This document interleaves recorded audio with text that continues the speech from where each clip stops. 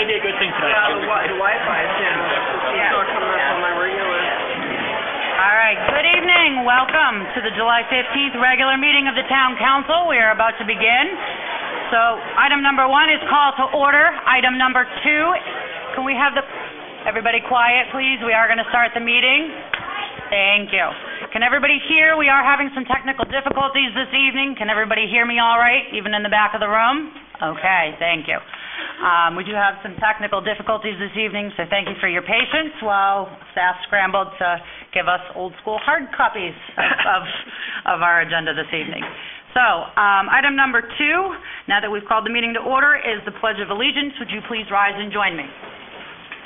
I pledge allegiance to the flag of the United States of America and to the republic for which it stands, one nation, under God, indivisible, with liberty and justice for all. All right, item number 3 is roll call. Councillor Baybine? Present. Councillor Donovan? Here. Councillor Caterina? Here. Councillor St. Clair? Here. Councillor Blades? Here. Councillor Hayes? Here. Council Chair Holbrook? And I'm here too. So, next item is item number 4, which is general public comments. Before we get started, you do need to state your name, address. You have 3 minutes to speak, and general public comments is for non-action items. So if anybody wishes to speak, please step right up to the podium and your name and address, please. Very quick, because I know you have a big agenda. Marge DeSanctis, 54 Beach Ridge Road. I had read in the Leader a while ago that motel that had burned on Route 1 several years ago was supposed to be taken down by sometime in June, and I see that it's still there, and I just wanted to see if there was any follow-up on cleaning up that 2.5-year-old burned-out motel. Do you know we'll go ahead and indulge. Let Tom Hall respond to that. Yes, we're working with the property owner. We had an agreement to have the portion of the structure raised in the month of June. There were some difficulties with that agreement, and we're actually preparing to bring a matter before council as soon as their next meeting in August to have the town intercede and actually accomplish the demolition on our behalf. Thank you, Tom. Does anybody else wish to speak for general public comments? All right, and going and seeing none, we're going to close the general public comments. Item number 5, minutes of the June 17th, 2015 regular meeting and June 24th, 2015 meeting. Is there a motion? Move approve. Second. And any discussion, errors, omissions? And seeing none, all those in favor, and that is unanimous. Item number 6 is adjustments to the agenda. There are none at this time. Item number 7 is treasurer's warrants, which I will sign throughout the meeting, which brings us to our next item, which is order number 15-049. It is a 7 p.m. public hearing and second reading on the proposed amendments to the Chapter 405 Scarborough zoning ordinance, allowing for food processing facilities within the Highest Parkway Zone District, or HP, and to establish food processing facility performance standards. Again, this is a public hearing. Does anybody wish to speak on this item? And seeing none, I will close the public hearing. And can I have a motion? So moved. Second. And any discussion? I'd just like to mention that this was reviewed by the planning board on Monday evening, and nobody from the town stood up and disapproved this, and they asked a lot of good questions, and Karen Martin from Sedco was there to answer all the questions, and they basically came out of it saying we pass our recommendation on to the council to approve it. Thank you, Ed. Does anybody else have any? Jean Marie? As a member of Long Range Planning, we've been looking at this for quite a while, and I know our group was very enthusiastically supports this, so I think it'd be a good addition to Highest Parkway, and I would like to thank Karen Martin and Sedco for their work on this. Anybody else? All right, well, hopefully, just my comment on that would be hopefully we can continue to see some positive growth in Highest Park, and maybe this will allure some new business to come in, and and consider developing at that site. So, on to the main item. All those in favor? And that is unanimous. On to the next item is order number 15-050. It's a 7 p.m. public hearing and second reading on the proposed amendments to the Town of Scarborough official zoning map to adjust the boundary of Higas Parkway zoning district, HP. Again, this is a public hearing. Does anybody wish to speak on this item? And seeing none, I will close the comment section and pleasure of the council. Move approval. Second. And just for discussionary purposes, this second order goes hand in hand with our previous order to just correct in our zoning ordinance that these are now allowed uses in the map. Is there any discussion from Ed? This was also approved by the planning board on Monday. Thank you. And anybody else? All right, none. All those in favor? And that is unanimous. Next item, order number 15-055 is a 7 p.m. public hearing and action on the new request for a food handler's license from Lisa Harming, doing business as Harmon's Dairy Bar located at 3 Spurwink Road. Again, this is a public hearing. Does anybody wish to speak on this item? And seeing none, I will close comment, and this is a request, so pleasure of the council. Move approval. Second. Any discussion? Wish them good luck. Yeah. Jean Marie? Any ice cream, I'm happy with. See more in Scarborough. Well, I'll go for a sundae. All right, and anybody else? Okay. All those in favor, and that is unanimous. There is no old business at this time, so we will move into new business, which is order number 15-056, first reading and schedule a public hearing and second reading on the proposed fiscal year 2016 school budget. Does anybody wish to speak on this item? I thought they were here for the dairy bar.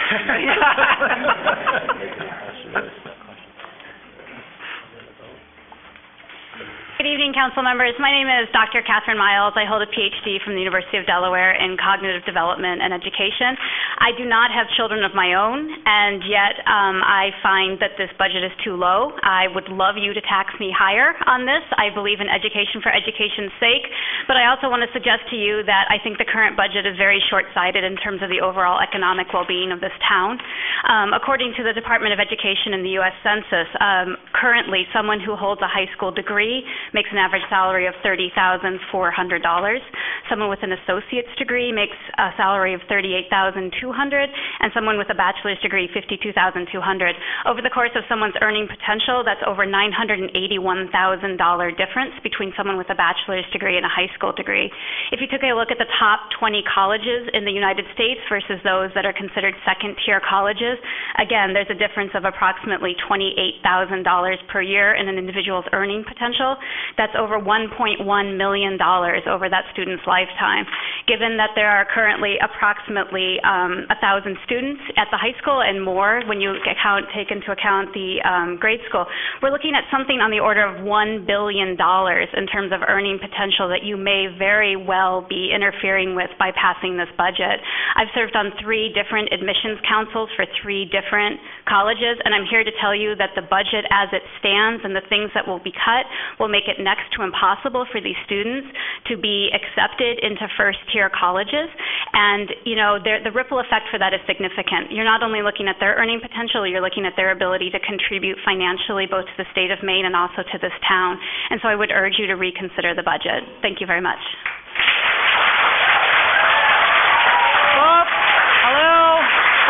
There is no clapping. There are rules of decorum. You'll see them right up here on the board. There's no clapping. There's no personalities. Otherwise, we'll be here all night and not get anything actually achieved. So, again, you do have your name, you have your address, you have 3 minutes to speak. I'm at 54, there you go. Mike Turek, 11 Bayberry Lane. I'm pretty sure that most of the council has already made up their minds on the budget, and no one will be swayed by what is said in comments tonight. Still, I will speak because I think it needs to be said. Today, 22% of approximately 1 in 5 Scarborough residents live on less than $35,000 a year. 1 in 5 Mainers is over 65. By 2030, that number will grow to 25%, or 1 in 4. Not all of them will be affluent. Most will be average people who worked hard all their adult lives to make ends meet. Some are now in their 70s, 80s, and 90s. In their 20s and 30s, they raised families. Perhaps the American dream of buying a home with a mortgage came to fruition in their 30s or 40s. A home equity loan or a line of credit became necessary along the way to pay for things needed but not covered by the paycheck. By the time they were of the official retirement age of 65, they know they will not be able to retire. If they do retire, they must take a part-time job to make ends meet. I personally know that because I had to do it. I still work part-time. We've heard and read stories of people in this particular age group struggling to make ends meet. There is a constant battle to pay the bills, which increase more rapidly than Social Security. IRAs and pensions help, but they do not increase yearly. Property taxes are the one thing that increase faster than anything else. One day the realization sets in. It's time to delay a visit to the doctor. It's time to make a decision to get more medication or get more food. It's time to decide which medications you can skip or cut in half. I often hear arguments that increasing property taxes increases community value and makes house prices go up. When people do decide to sell their house, they get a huge return on their investment. There was such an argument in the Scarborough Leader last week. But what about those people I mentioned earlier? They don't want to sell their house and move. They bought the house through the years of struggle. This is where they want to grow old gracefully and die with dignity. Let's remember them before we go ahead and raise the taxes. Thank you.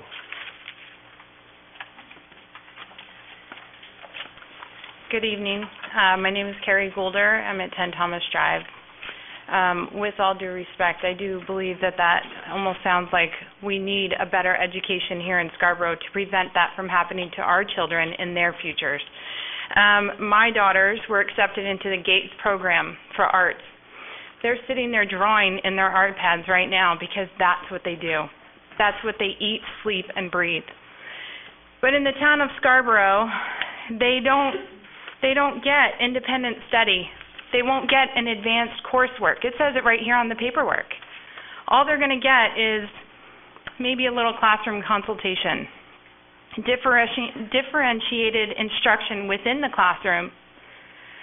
But the Gates math students, they're going to go and they're going to excel. They're going to have differentiated classroom instruction if the budget's not cut. My daughters won't get that. A lot of kids won't get that. They are in the top 5% of art achievement in the town of Scarborough, in the state, actually. They both are. But they're not going to be able to continue excelling and doing what they were made to do and achieving their talents without the proper budget because it's all being taken away. Last year, my daughter was told when she got into 6th grade, you will have an extra class. You're going to have a Gates program. There wasn't one in Wentworth. We know that. But she's going to have one when she gets to middle school. Guess what? We got to middle school and there was no program because there was no budget for it. I had to fight so hard to get her something. And so what they did is they said, you can go into an extra classroom during your rise period. You can go sit in the art classroom. Great. And do what? The teacher was there as an adult support. There was no differentiated instructions available to her. A whole year wasted. I would ask you and beg you to reconsider the budget. It's not high enough. You are taking away all these children's education and their potential futures. Thank you.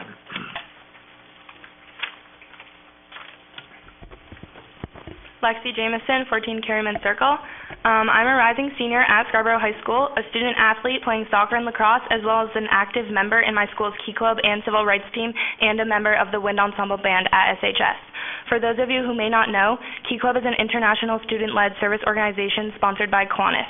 Throughout my 3 years at SHS, I have been a devoted member of this club.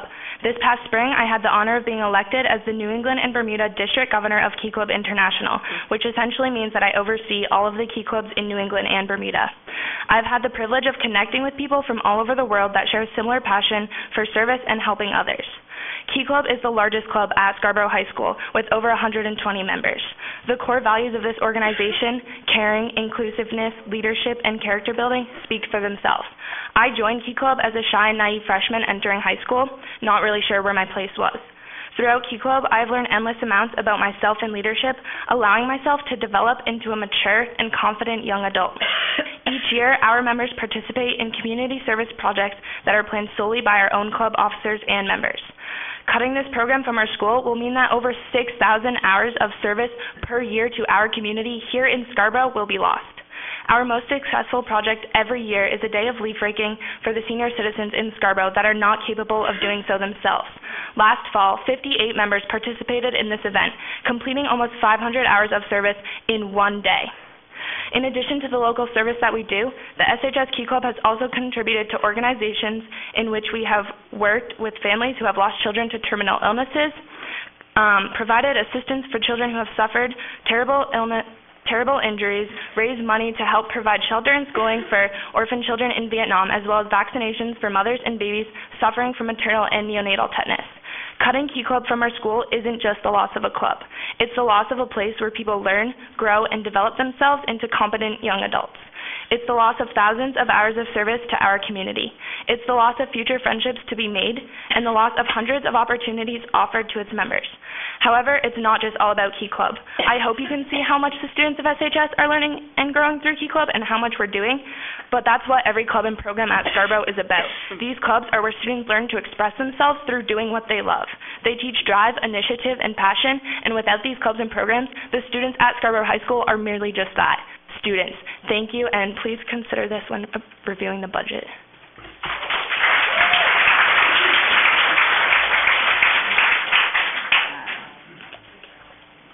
Hi, my name is Karen Freem. I was a former Scarborough teacher. I now teach in Portland Public Schools. I want to talk about professional development. I just came back from a model schools conference in Atlanta that Portland Public Schools sponsored me to go to, and one of the things that came up with the model schools is that we needed to get kids in the 21st century. We need to get our schools in the 21st century. Now, how do we do that? We look at what's happening right now. If we look at 40% of our population in the United States between the age of 18 and 65, it does not have a full-time job. So about 25%, there's a man, Bill Daggett, who spoke about this, and this is all accurate, about 25% of the population is supporting. About the 40% is taking in from our government and taking in from, and what's happening is everyone wants to blame it on the government, but you've got to look at our schools. Our schools are in 20th century. Our schools need to be 21st century. Our teachers need to know that and understand that, and that's why I'm talking about professional development. Our teachers need that, and I see that that's cut on the budget, and that makes me really sad because I teach in Portland, and we get amazing amount of professional development, and I think Scarborough needs that as well, and the teachers are willing. I'm confused, though, with the budget when we start cutting things such as theater and the professional development, and we lose that. Because our students, the reason that 40% is not getting the jobs is that jobs they're getting them from overseas. Kids from overseas and other educational backgrounds are getting those jobs. Our kids are not. They're not prepared. They're not collaborating. They're not using technology. They're not researching and using all those things. And the teachers then, if we teach the teachers, if we continue with the professional development for the teachers, that will then in fact affect the children. And so I ask you, I beg you, please, this budget, you need to look back at this budget and you need to add more to this budget and keep the things to get our kids ready for 21st century, to get them into the workforce so that 40% of our population is not being supported, so that it's more than 25% that's supporting everyone else. Thank you.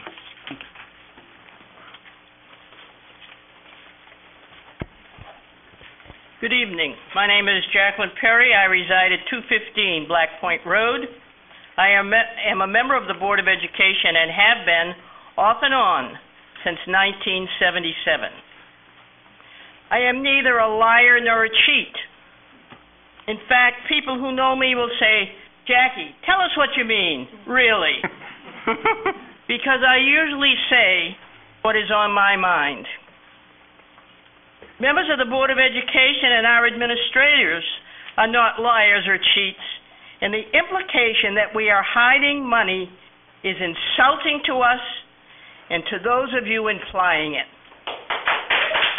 All right, folks.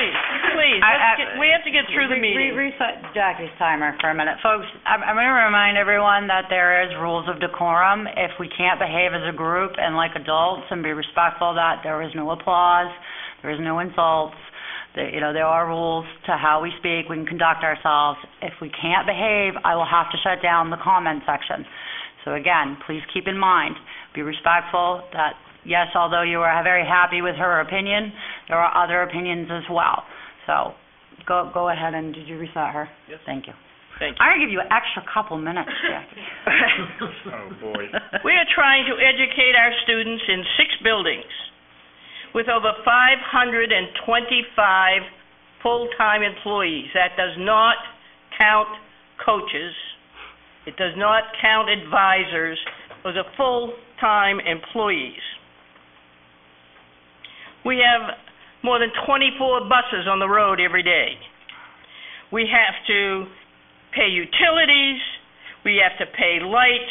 We have to pay multiple things just as we do in our homes. And I admit those costs do go up. We have answered every question asked of this board about this budget.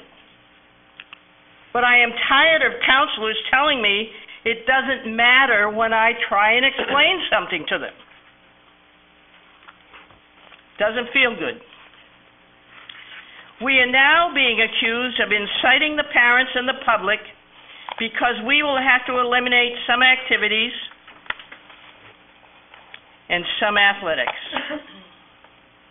But what are our choices? I'm a Kiwanian. You think I want to give up Key Club? I helped start the Key Club in this town. But we have to choose classroom teachers over everything else. That's our mission. That's what we have to do. So, when you look at the school budget compared to the town budget, keep in mind the number of staff, buildings, equipment, etc. And don't forget, community services could not function without the school's facilities. Here is a quote some of you may have received from a counselor. Certainly it is out of context. While the $800,000 plus increase in GPA money is indeed earmarked for schools, please remember that even if we had had this money in May, it would not have meant the council would have given the schools anything more than what is necessary to fund the essential services of the schools. In effect, the council loaned those monies to the schools in the interim with the understanding that the town council would then get that money back if it were allocated as it has been. I have never heard of such a thing. A town lending money to the school department to run its schools. Jackie, this is a good town, and our schools are a major part of our existence. Miss Perry, you are out of time. If you could wrap up. Thank you. That was with a few extra minutes, too. Schools and children matter. Thank you.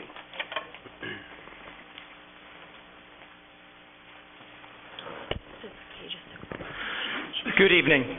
My name is David Cleary. I live on Meeting House Road with my wife Jennifer. We have 3 sons who are entering 8th, 9th, and 11th grades. I voted yes just right on the first referendum vote. I voted no too low on the second. When we moved to Scarborough in 2004 from Massachusetts, we had some familiarity with taxes. We had narrowed our choices down to Scarborough and Falmouth. The key factors in our decision were the quality of the schools and the local real estate market. We chose Scarborough because the school system was strong and the real estate provided a better value for us. One thing I urge the council and members of this community to keep in mind is that Scarborough is in competition, competing for residents that become taxpayers and part of the local economic engine upon which we all rely and benefit from. When young families choose a community in which to live, over time they are bringing tens of thousands of dollars in local property tax revenue and buying products and services that support local businesses, whom also pay taxes. Every resident or family that chooses somewhere else other than Scarborough in which to live represents a potential significant economic loss. But this loss isn't felt all at once.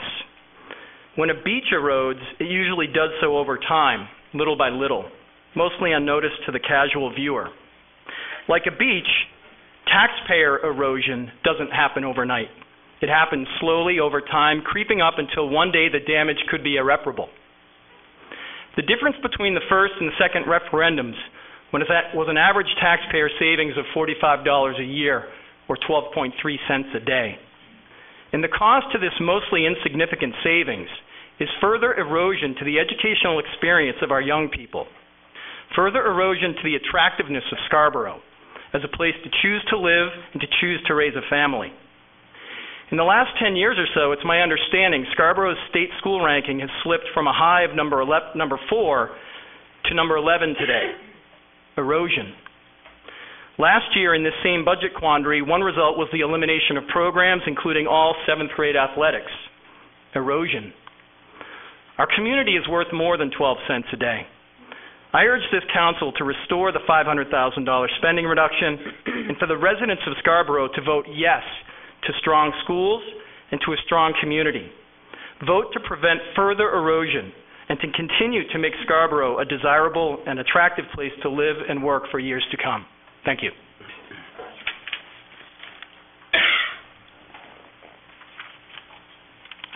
Hi, my name is Jenny Jubilis. I live at 16 Haystack Circle in Scarborough with my husband and my almost 4-year-old preschool-age daughter. To be honest, I did not plan on speaking tonight. Public speaking is pretty much my worst nightmare, but when I left the house, I told my daughter that I was going to go fight for her schools, and so that is what I'm here to do. This is something about which I am passionate, and this is the first time I have ever done this. While my child has another year before starting kindergarten, it frightens me that in any year school funding could be cut in such a detrimental way, impacting both her and other children as well as our community. School is certainly the classroom, but it is far more than that, and programs such as band, chorus, theater, clubs, and sports are a lifeline for many of our children, particularly as they reach their middle school and high school years. Opportunities such as these are essential to growth, and failure to fund these programs adequately will likely only result in increased spending for dealing with kids after school as they find other, less productive ways to occupy their time while shortchanging their education and personal growth. I am a product of public schools, as is my husband, and both of us have gone on to lead successful professional lives. However, we are very concerned about the way the schools are headed for our daughter. I certainly appreciate the concerns raised by taxpayers living on a fixed income regarding raising of property taxes. And I do believe that some form of tax relief is in order for those that truly need it.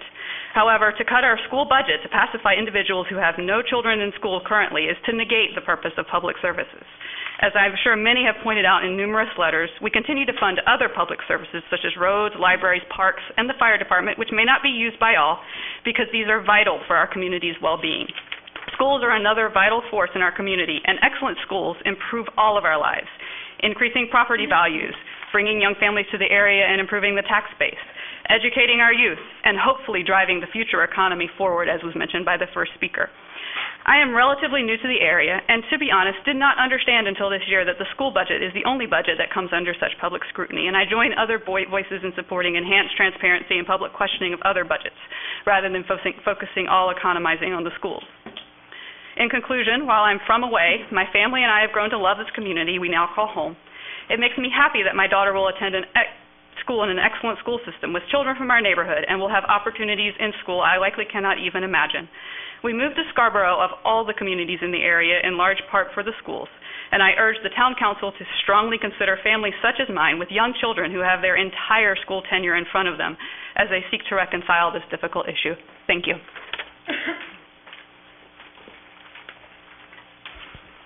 Hello, my name is Kim Gambardella, and I live at 6 Howard Lane. I have 3 kids in the school system, a 2nd grader, a 5th grader, and a 7th grader. And my husband and I have been talking to our kids about this budget process. We took them to vote. We talked about how we voted, why. We've let them read some of the articles in local papers and really tried to involve them as much as possible, knowing that they will be directly impacted by the outcome. My 9-year-old daughter wanted to come here tonight and speak to you all. Unfortunately, she's away at overnight camp in Ellsworth, and it was not possible for her to be here, so she wrote a letter that she asked me to read. This is all in her own words. My name is Lauren Gambardella.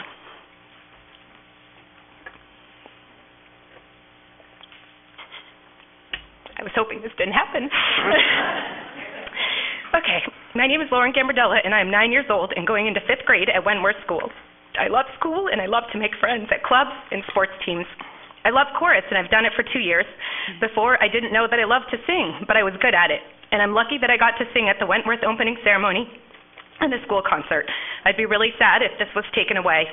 I was excited to do theater club next year, but I might not be able to because of the cuts in the budget. That makes me very sad. I have a big brother named Ryan Gambardella. He's 11 years old and going into 7th grade. He loves sports, and he would be disappointed if it all got cut. My family would be disappointed too, because he's an amazing player. I don't want him to lose out on this opportunity. I also have a little brother named Kyle Gambardella, and he's 7 and will be going into 2nd grade. I want him to have the same fun experiences that my big brother and I have had at Wentworth. I love Scarborough and my friends and my teachers and my school. Us kids are important to the world and to the future of this community. I know I'm only 9, but I hope my words are important. A lot of people, including me and my family, will be really sad if these programs were cut. Sincerely, Lauren Gambardella. So I voted no too low on July 7th for the children of Scarborough, and I was thankful to see that many others did, and that vote won. Education in our town is not the place to cut.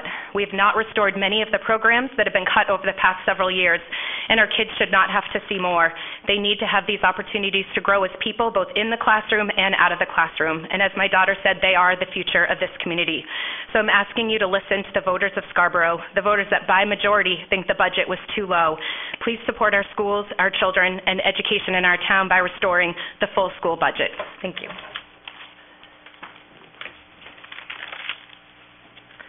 My name is Josh Chiazzo. I live on 17 Elmwood Avenue in Scarborough, Maine. I'm a senior at Scarborough High School, and I have been a participant in extracurricular activities involving the school since 5th grade. This first activity being the Wentworth Civil Rights Club, I swam on the middle school swim team and continued my commitment through to senior year. I've also been a participant in extracurricular music activities since 7th grade. I've also recently been accepted into the Gates music program as of 2 days ago. These have included Jazz Combo, Jazz Lab, and Jazz Ensemble. I've also participated in the Jazz Choir Rhythm section. These programs have given me the opportunity to expand my peer group as well as meet new teachers and students. The spirit of the swim team has taught me perseverance, and the team mentality has given me a taste of group dependency. These values express themselves in my daily activities, which I doubt they would without the experience of the high school team. I believe that every student that is involved in extracurricular activities agrees with me, that the bond of a team and the virtue of perseverance experienced has positively affected their lives. Cutting these programs from the school would do the opposite, in fact, affect the students negatively by removing these values from their lives, values that many adults may take for granted. I believe that the money cut from the school budget should be placed back into the school funding in order to give every student the chance to experience a well-rounded education and teach them important lessons taught in after-school activities.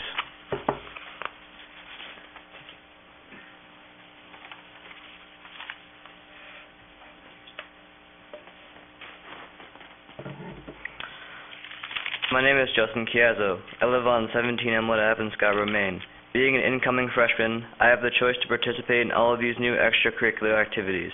Now, because of the budget cuts, my opportunities to participate in more activities that high schoolers had before are now threatened to be downsized to a dramatically smaller amount. Having a brother who has been through 3 years of high school, I have watched him go through the clubs that I wished to go through when I was in middle school, like the several kinds of jazz band groups. Music is just as important to me and several of my friends as it is to my brother, and I always thought that I would have the same opportunities that he had through his 3 years. The last thing I'd like to say is, I am one of the many students who are watching to see how this plays out, and hoping to learn lessons from this conflict. Please consider what are the priorities of our town and the future of my classmates. Thank you. Michelle Arpin, 9 Coulthard Farms Road. I'm here to speak in support of returning level services funding for the school budget and respectfully request that all counselors will, 1, honor the vote on July 7th. At the June 17th council meeting, Councilor Hayes said the following, quote, We were elected to be here to represent all of you out there in the audience, but we have to be thinking about doing what does the majority of our community want. I think it was pretty clear with the referendum that went out that the majority of our community told us this budget is too high. They expect some type of adjustment. I think our accountability, our responsibility is to listen. That's what we're supposed to do. We're your elected officials. And the beauty of the way we do this, just as we went out with a budget that voters told us was too high, they certainly have an option this time, if we don't get it dialed in right, to tell us that it's too low. The last referendum did voice a majority opinion that the budget was too low. I hope all councilors will listen to this vote just as you did after June 9th. 2, please reconsider your vote regarding the use of newly acquired state funds and allow a portion of these funds to be used to support a level services school budget. I am a school nurse in a nearby district. For some, my job may discredit anything else I am about to say. However, I ask that you listen for a minute. As a school nurse, I am privileged to witness and participate in experiences both inside the classroom and school-wide. I see amazing teaching and learning, especially when a teacher gets creative beyond curriculum requirements, such as an online Iditarod tracking project that incorporated social studies, math, and a real-world experience. On the flip side, I see the impact of state education mandates and inadequate school funding, which impact the entire district down to each individual classroom. There are special education students and the significant resources required to meet their needs. Then there are the students who do not meet special ed requirements but still need help and resources, scarce resources, to meet proficiency standards. The effects of larger class sizes often resulting in increased school nurse visits for stomach aches and headaches related to feeling anxious or overwhelmed in large classrooms. And the impact on staff that are constantly being asked to give and perform more with fewer resources and greater demands. They also visit my office for some Tylenol to treat a headache or even an ice pack and TLC for a physical injury that occurred in a special education environment that had gotten out of hand. So why tell you all this? I hope my comments will echo Councillor Donovan's on June 17th when he said the school budget increase is not due to excessive spending. And finally, long-term issues. I respectfully request the Town Council to develop a tax assistance program for those in need of financial assistance and develop a plan to unite the municipal and school budgets into one budget. In doing so, the entire town will share the benefits of local revenue and the burden of revenue shortfalls from the state. If we can unite the budgets, maybe then we can move forward with less finger-pointing, emotional discord, and division. Thank you.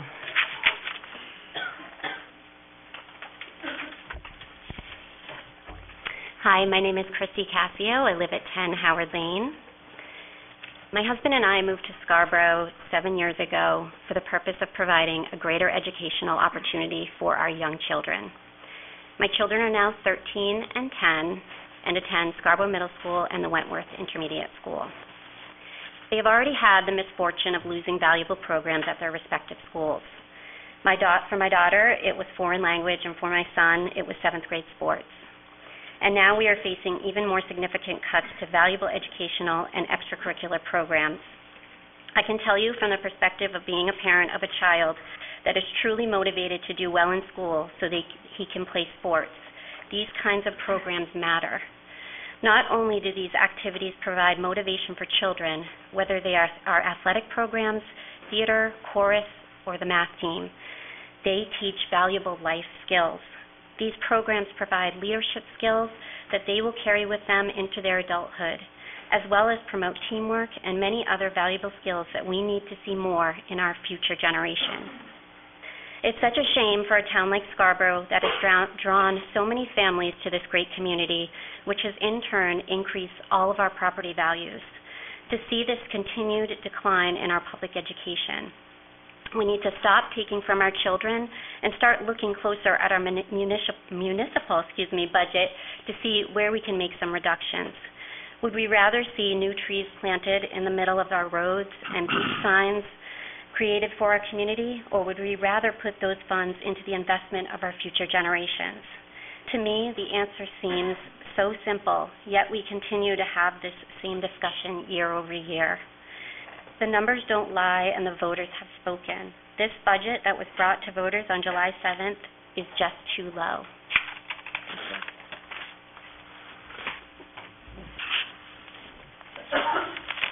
Good evening, Council. My name is Karam Durda. I live on 6 Haystack Circle, and I have 3 kids in the school system. And for me, the issue is broken into 3 tranches. One is your moral obligation. You have a moral obligation to approve a budget that educates our kids. It's simple. You have been elected to uphold certain things as an office member, and one of them is a moral obligation for the well-being of the citizens of this town. This budget is way damn too low.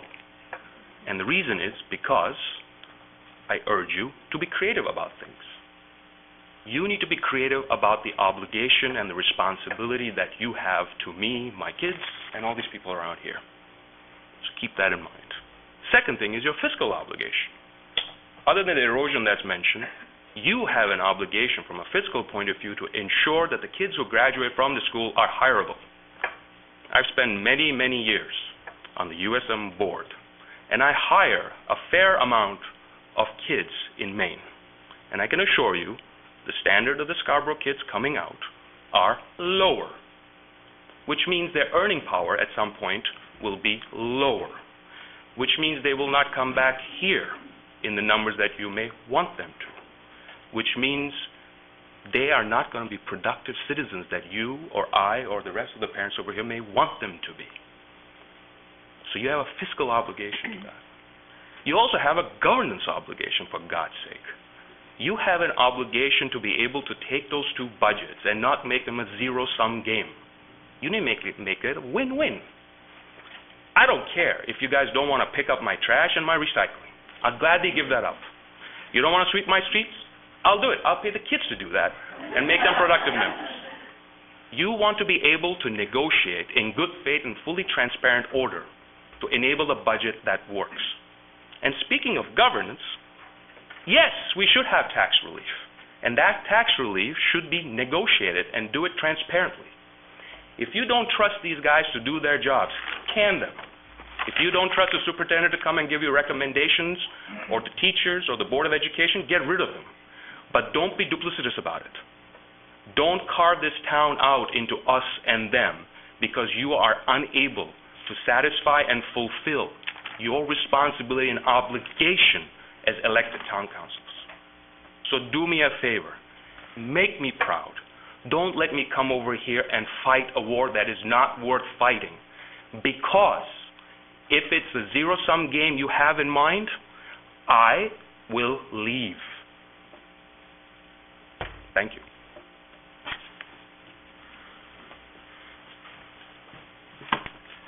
My name is Drew Stevens. I'm at 6 Surrey Lane. I've got this really nice speech, but there's 2 things I have to mention since we've been in here. Order number 15049, public hearing, blah, blah, blah, blah, blah. Councilor Blaze said, the committee looked at it, said it's okay. Everyone goes, yeah, it's great, it's okay. For now on, it needs to be, how's it going to affect the school budget next time? Every single thing that the town looks at. There's more people outside there that you can't see. That room is full. I haven't been to every meeting for 5 years, but I've been to over 20 meetings. I've never seen this many people. And they're all here because they voted too low, and they want you to hear our voice.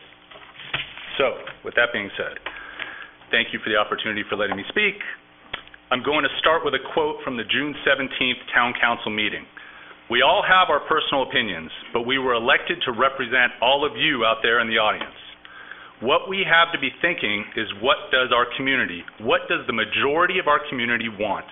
I think it was made clear by the referendum that went out that the majority of our community told us this budget is too high. They expect some type of adjustment, our accountability, our responsibility to listen.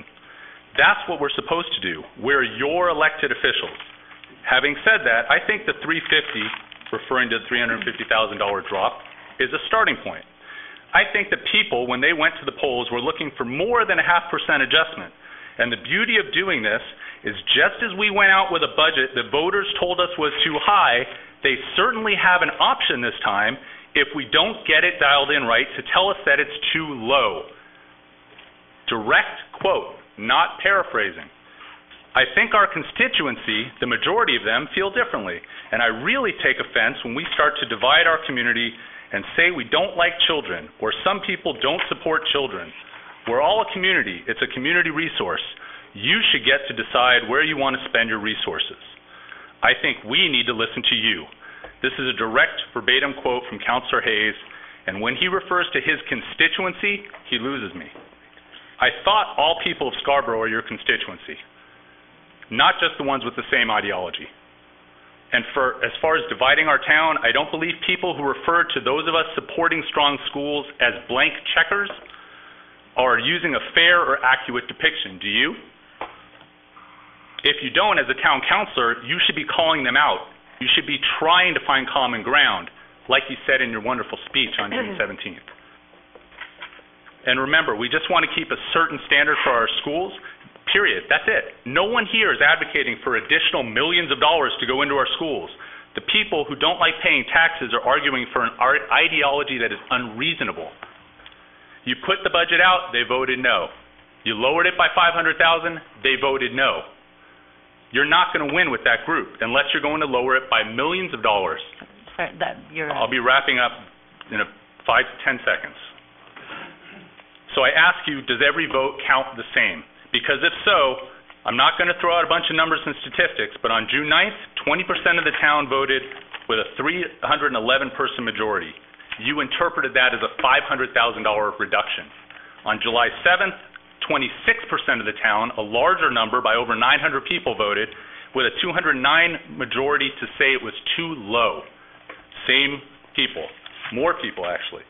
Using your logic, that means we should go back up to at least 500,000 more than where you're at right now. We're the majority. We're not going away. And we have Republicans and Democrats and old people and young people and parents and grandparents and people with no kids in our schools who are all here tonight to say it's too low. You're out of time. We hope you continue to do what you're doing in the right way and give us a real school budget that we can work with.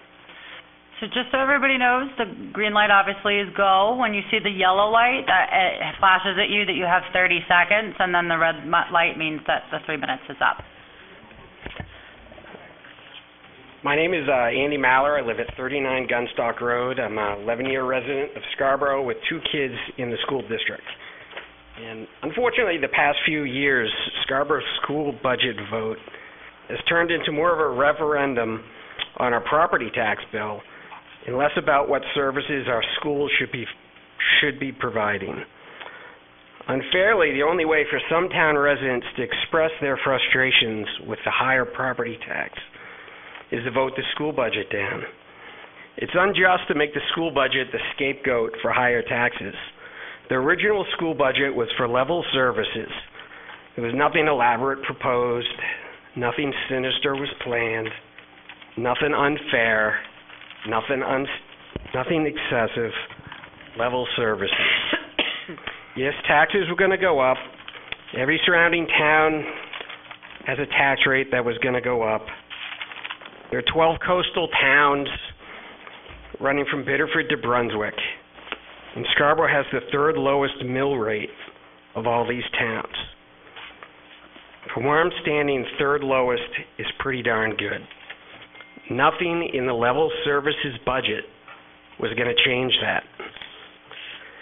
The town council has done a good job in the past in balancing the needs of our schools with the needs of keeping our taxes in check. Nothing in level services changes that. Level services is fair. Level services is just. Level services is what everybody in red tonight is demanding. I'm hoping for your support, but more importantly, I'm looking for your leadership as elected town officials in changing the narrative that has defined our school budget vote the last few years. Please support level services. Thank you.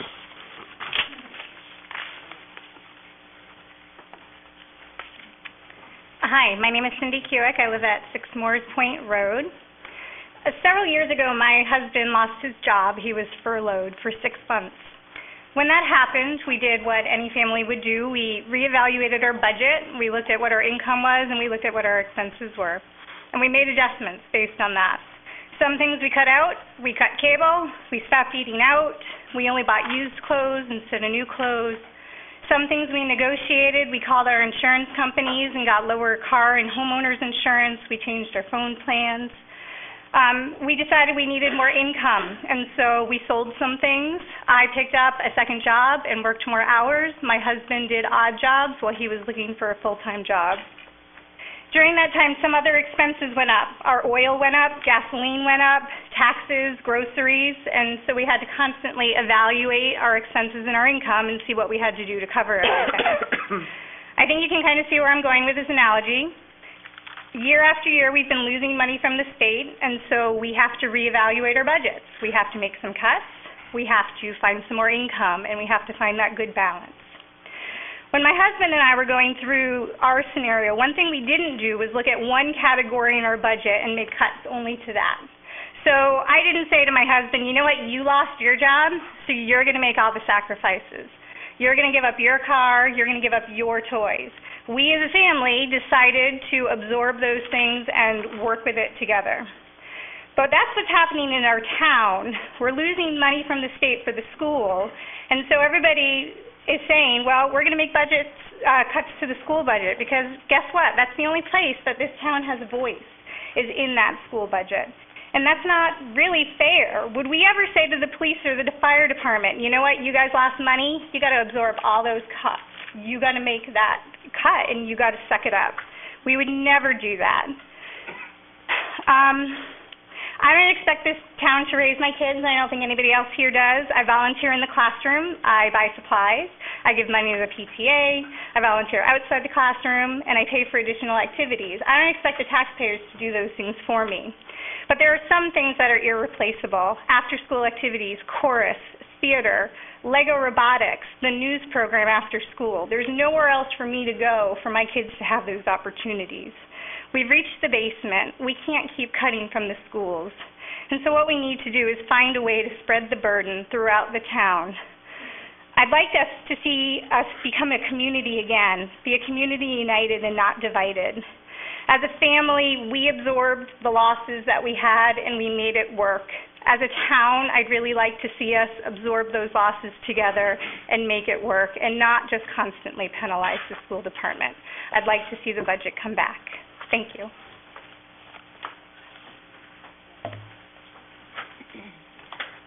My name is Megan Nathanson. I live on 24 Windsor Pines Drive.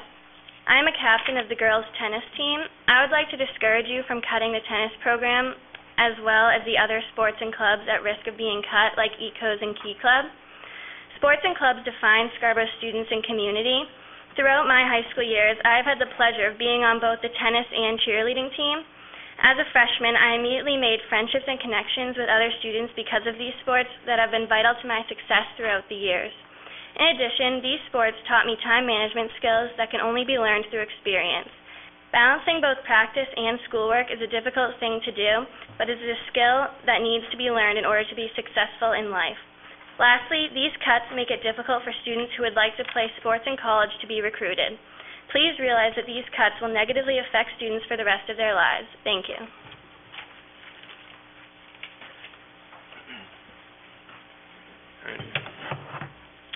Seth Jackson, 378 Black Point Road.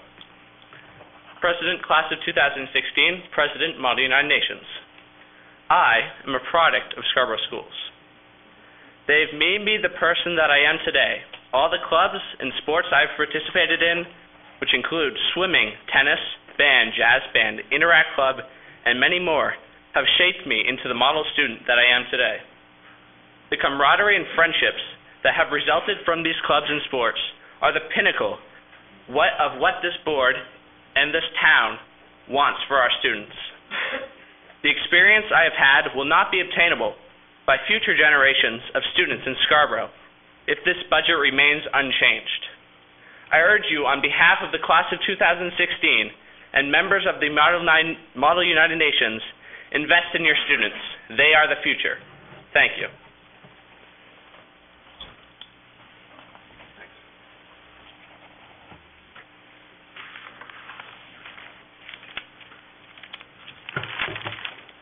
Hi, I'm Hillary Durgan, 9 Sequoia Lane. A fully funded school system is important not only for our children's education, but also our property values and our sense of community.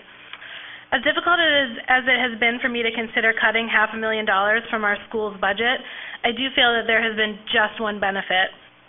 It has broken through the unfortunate voter apathy that has existed in Scarborough for the past several years. The tide has turned. People have come out and voted, and they have told you that this budget is too low. I ask you to look carefully at the most recent vote on July 7th. I have heard some councilors are calling this vote essentially a tie. I cannot agree with that.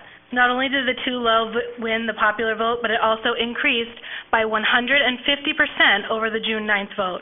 The too high vote went down by 20%. Previously, many councilors have used the voice of the voters as justification for reducing the school budget. Now is your chance to look at the popular vote and the increase in people who feel the budget is too low and use it as justification to add funding to the schools. In light of the additional and unexpected funding from the state, I hope to see you restore $500,000 to the school budget. Thank you.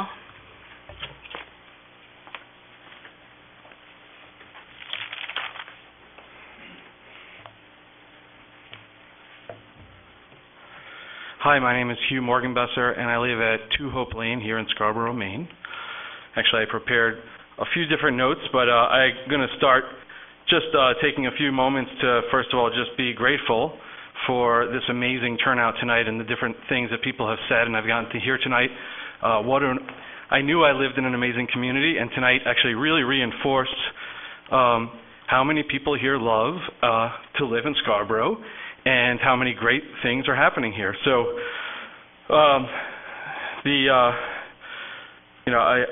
actually I've been doing a lot of gratitude exercises recently, and it's just amazingly powerful to take some time to be grateful, and I'm really grateful for the fact that I get to have a voice here, even if I'm already stumbling on my words, and to listen to everyone here. And I'm really grateful for the education that I received growing up and for the opportunities that it gave me as an adult, and for the joy that it's brought into my life.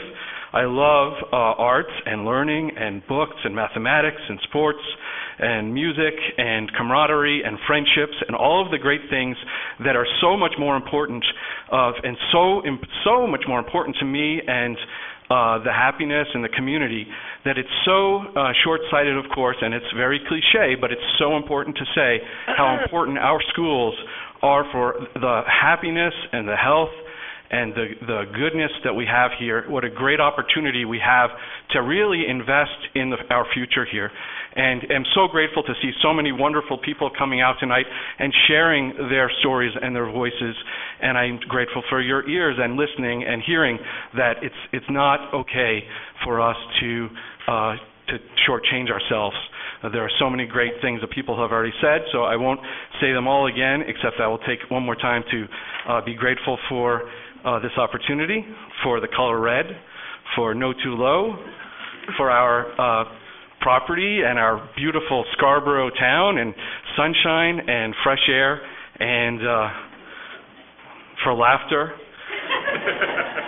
and for the opportunity we have to do the right thing for our kids and our neighbors' kids and our friends' kids and the people we don't even know their kids and the people who don't have kids, so that they can live in a great place too. Thank you again, and have a great night.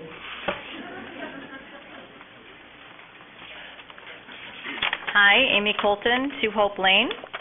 As a staff member of the Scarborough Schools and as a parent of 2 young children attending 8 Corners School next year, I have been following the school budget process pretty closely. While I have been heartened by the number of taxpayers who have spoken up for increasing the school budget, I have serious concerns about the future of next year's budget as well as the budget in years to come. It is short-sighted to have our school system work with anything less than a level services budget each year. Cutting the school budget to reduce services at all, ever, is irresponsible. The quality of the schools and the experiences of each child within them are the most important influences on the future of Scarborough and the world we will all live in tomorrow.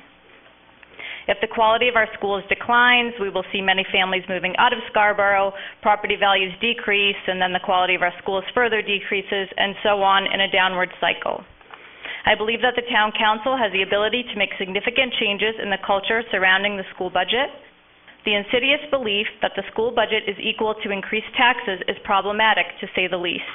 This belief must change for us to keep current in the world of education and to produce educated, thoughtful citizens who believe they can make the world a better place. The tasks you have before you are to follow the majority of the voters and to do the right thing for the town. Fortunately, in this case, the two are not mutually exclusive. I am asking you to put the recently cut $500,000 back into the school budget. I imagine this will feel like a strange thing to do, given that the budget failed in June. However, I think that the voting majority would like it put back in. If it does not get put back in, the budget may again fail and be deemed too low by a majority. Thank you.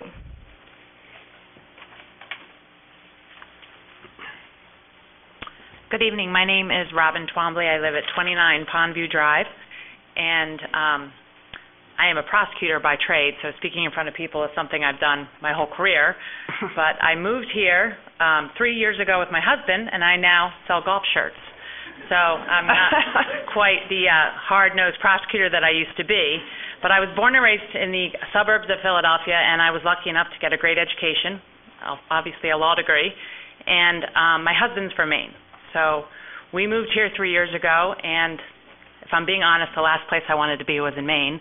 But I've grown to love it here and love everything about Maine and the way of life that is Maine and Scarborough.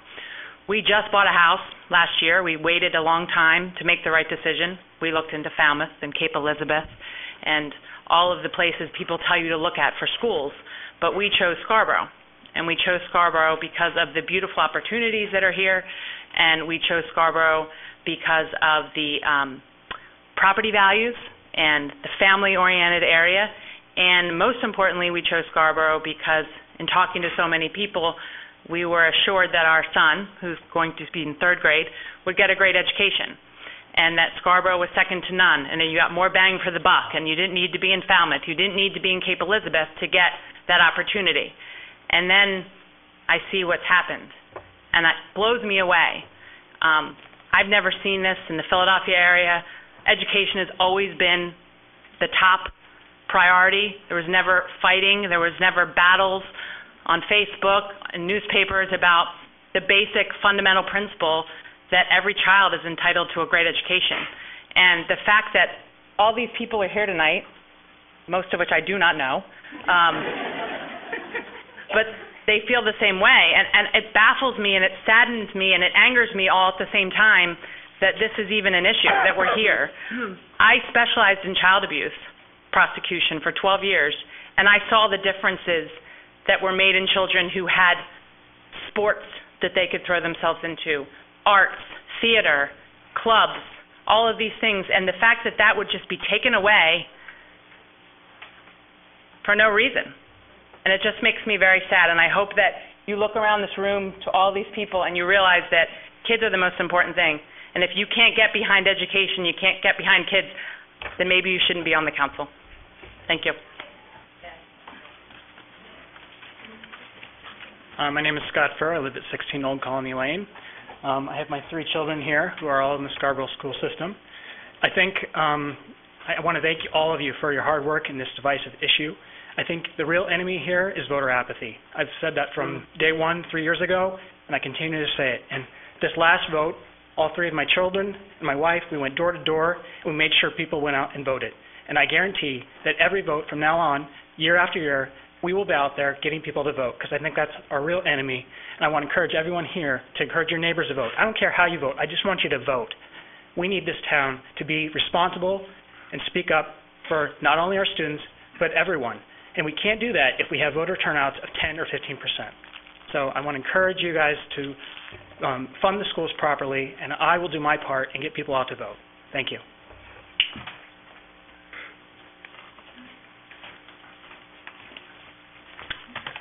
Good evening.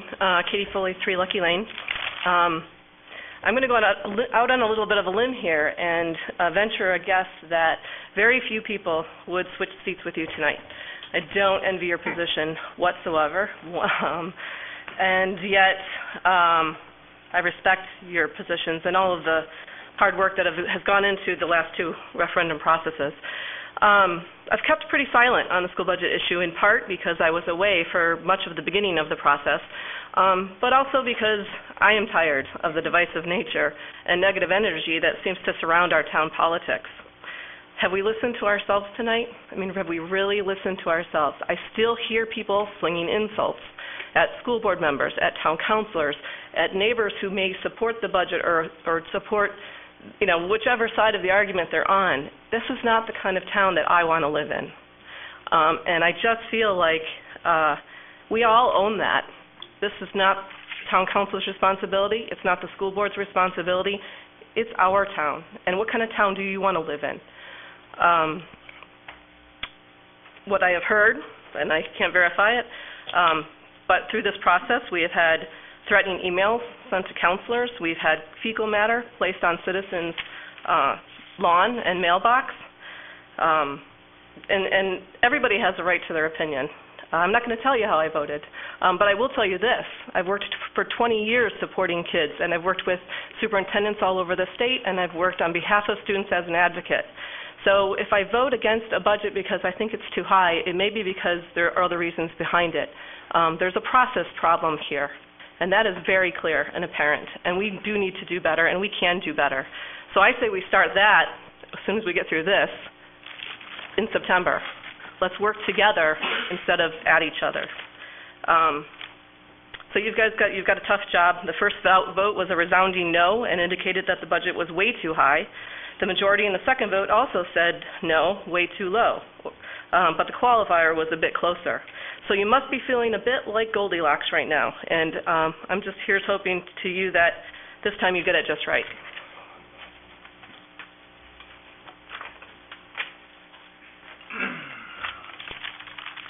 Good evening, Ryan Elsmore, 11 Maple Avenue. Just quickly, because I know everyone's hot in here and tired, but I have a kindergartner starting in the fall, so I am new to this whole thing, and I must just say that I am flabbergasted. I never imagined that this would be this type of an issue, to just get basic level service funding for the school. So that's why I'm here tonight, to show the support to restore the level funding. And my comment really on this whole thing is trying to find out the information has been tough. I think the true information on what the real issue here is for people. I knew there was a school vote, but I knew nothing about it on that first one really. So, where is the information for people, for the town, to really know what are the true numbers? Because there's a lot of numbers thrown around out there. I don't think a lot of them are true. I think a lot of them are misleading.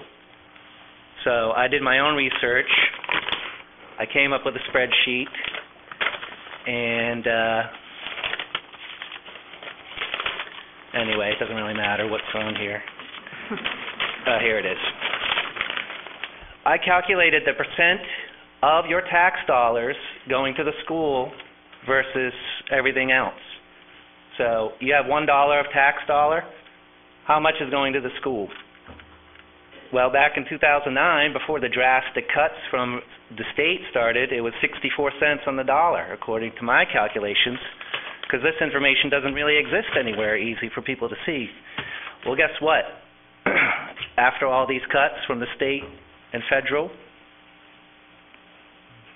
we're still at 64 cents on the dollar. So I don't see how the school is this big pig swallowing up money when the same amount per tax dollar is going to the school now as before we had all these cuts. And I think the real issue is the cuts coming from the state. We got to make up for that. Do we not? Are other towns making up for it? Do we have one of the lowest tax rates already anyway? So what are people complaining about?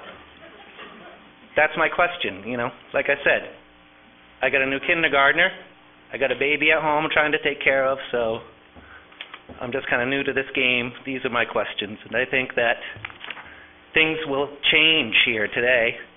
And with this last vote, this is now a new 2,000 people that are going to vote every time on every budget and every counselor seat, and they want to see at least level funding for this school. Hopefully, the state will change and we'll get more money from the state, and this won't be an issue. Thank you.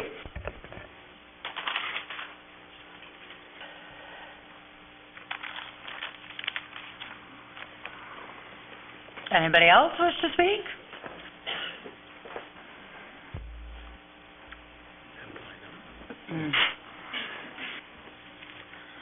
Yes, my name is Drew Guire, 26 Ocean Avenue. I've listened. I've listened to everybody talk about the school budget being cut, and I feel sad that it really has come to this, and I feel sorry for you. You basically assigned the school board with a duty to make a cut based on that first vote, and that was quite significant. It was 1,700 people said it was too high the first time, and 1,800 said it was too high the second time. That puts the onus on you to make sure it's right the third time, because it could be long summer. I speak on behalf of elderly folks, pensioners, fixed pensioners, people on Social Security. They're not here tonight, okay? And we know they exist in Scarborough. We know, we see them at Hannaford. We see them, Tractor Supply. We see them all over Scarborough. And just because they're not here tonight does not mean they do not exist. I just hope the council keeps that in mind. If it were up to me, if I was king for a day, I'd look at the difference between the two highs and two lows, 5%, and I'd adjust that school budget accordingly, 5%, and leave it be. The onus isn't on the council. The onus is on the school board, on the superintendent. And it needs to be. All the saying are directed at you. I really do apologize. It's misdirected. I feel as though these comments, the commentary that occurred tonight, should have been taking place at the school board meetings, where it would be more accurately absorbed and regarded. I have two kids in the school system, and I have a daughter that's going into 7th grade, and I'm not too thrilled about her losing all those opportunities and programs. I really am not. But at the same time, I know there's several, older folks that really can't afford to live in Scarborough. So if we get so caught up in the mindset that all kids and maintaining the school system, if we for a moment lose sight of our elderly, fixed pensioners, it'll be a sad day for Scarborough. We have to find the equilibrium. We have to find the tipping point, and I think we're there. I mean, 200 votes, that's pretty close. That sounds like compromise to me. If the two highs voted yes on this budget, it would have been approved. And that's something to seriously consider. Thank you. Hello, my name is Brendan Fravor. I live on 1 Sarah Liberty Lane, and I want you to take these next words into consideration. I just graduated from Wentworth. I was a 5th grader, first class, to graduate. And now I'm going into 6th grade and moving into a trailer. I don't care. But when the school budget starts to cut all the after-school activities, that's when it starts to hurt everyone in the school system. And makes me unhappy because my friend, Alex Lehman, he had an older brother in high school who just graduated, who worked for IT tech, and he loved it. And he wanted to be, and he was part of the news crew, and when the school budget cuts that, he's going to be really, really sad because he loved it. Everyone in this room who's a kid who loves their after-school activities is going to be so hurt if the school budget takes away those activities. Thank you.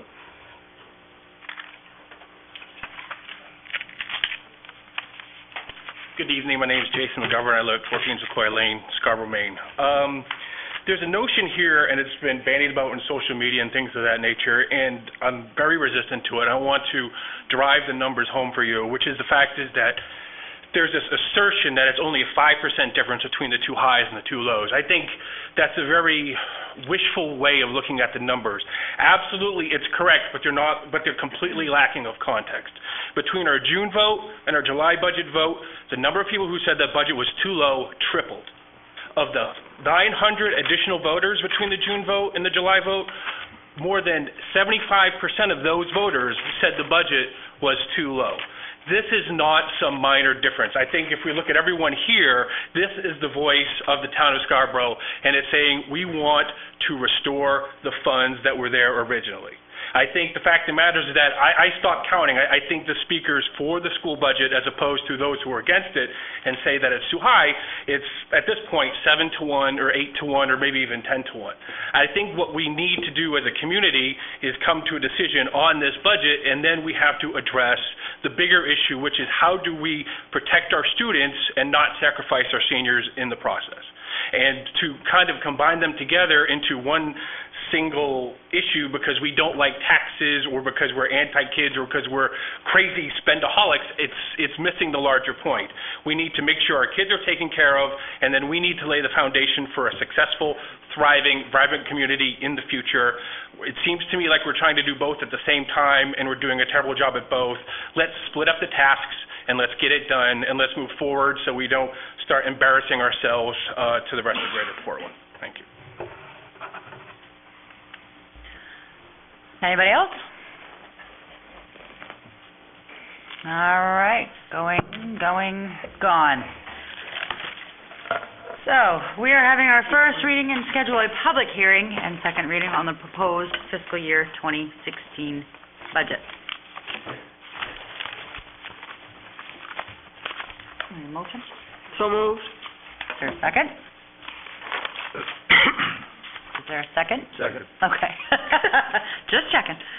And discussion. Phil. I would like to make an amendment to the motion that's pending on the floor. I move to amend the motion to add the following language. To add an additional whereas clause, which reads, whereas in an effort to reach a compromise, the Town Council appreciates the need to share in the responsibility of minimizing the impact on the property tax rate and therefore agrees to amend the fiscal year 2016 municipal budget. Then replace the now therefore, and I believe copies of these, Tom, have been made available? They're being circulated now. I fear I don't have enough. There's 85 copies there, so I would ask people to share if they wish.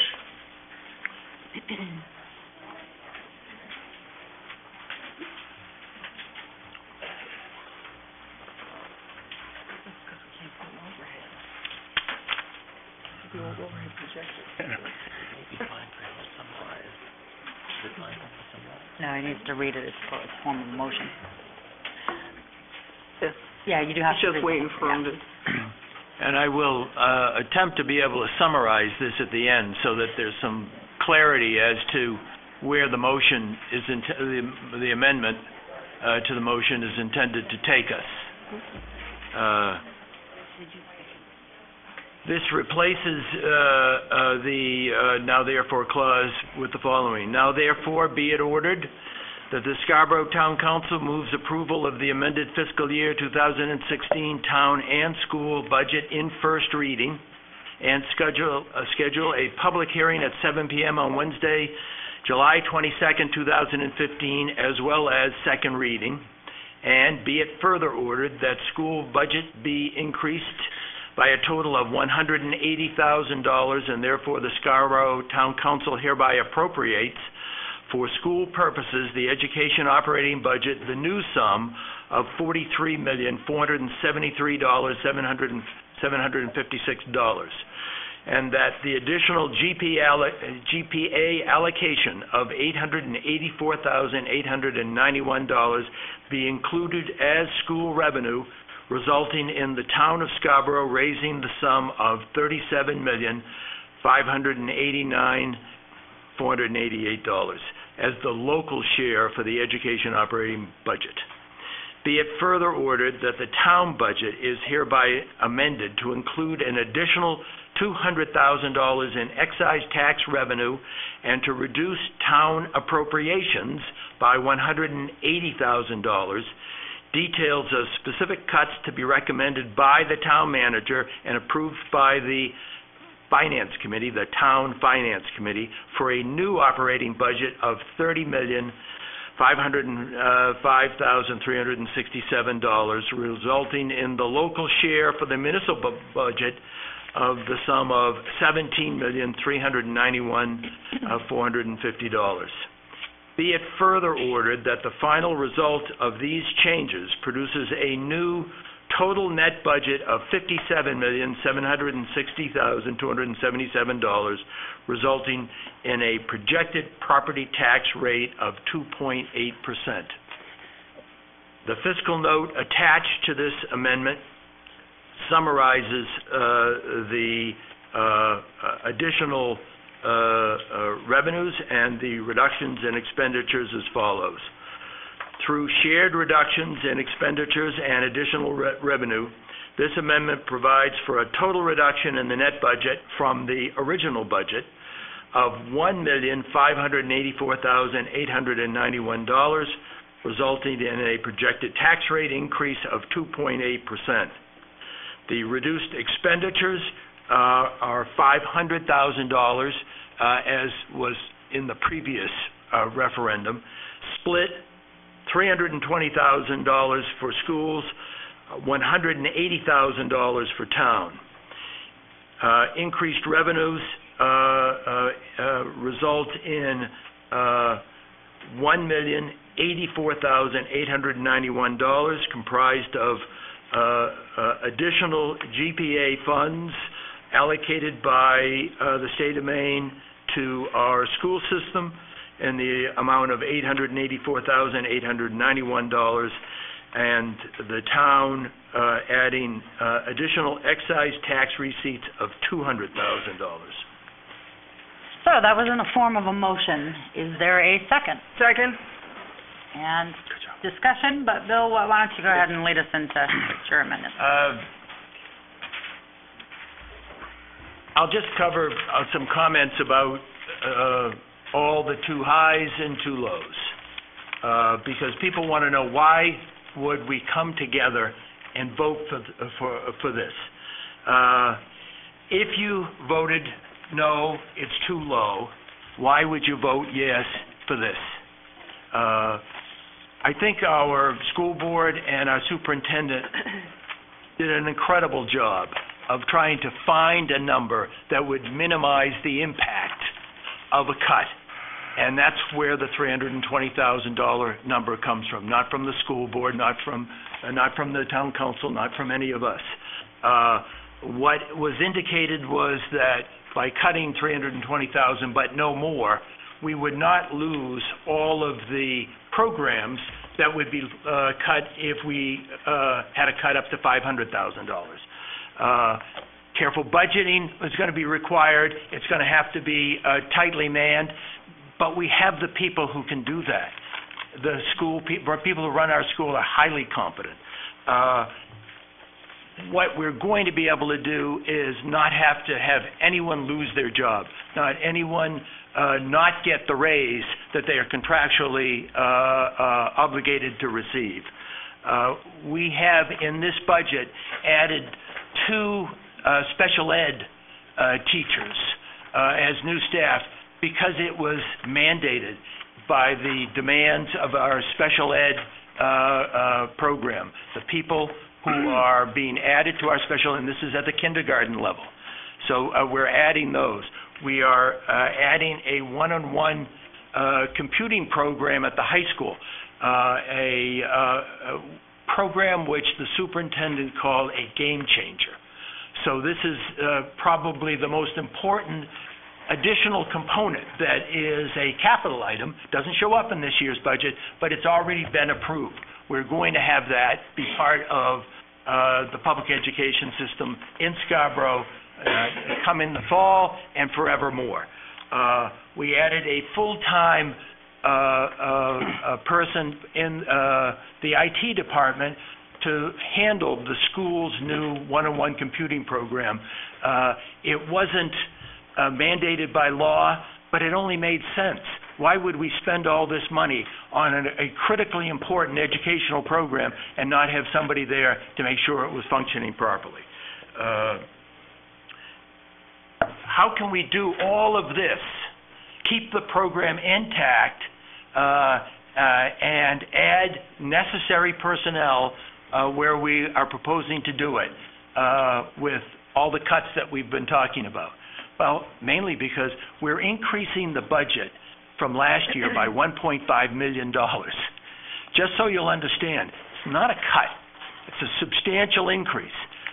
But in fairness, it's going to require the school board and the school department to do a terrific job for us to manage their budget. But they've said that they're up for it and they can do it. Why would you vote for this if you voted no too high?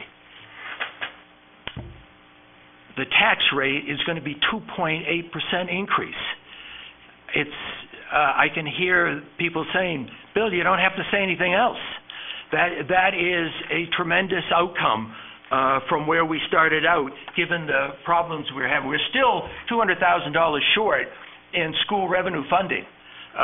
This is, if you're looking for the school to run themselves efficiently, this is an essential services budget, a super lean essential services budget. The town is saying, this is not the school's fault. The school caused the loss of state revenue because it's a good school. The formula says if you are a town whose property values are going up, you lose state funding. So there's no factor that influences property values more than running a good school. So the town is saying, we're going to contribute. We're going to participate in this and try and make this as painless as possible on the school. For tax-conscious taxpayers, be wary of squeezing school budgets. The schools are your best friend if your principal concern is maintaining property values.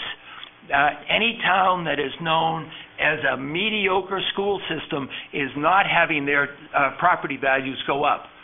If you are a town that's known as being kind of divisive over school budget issues, your property values are not going to go up.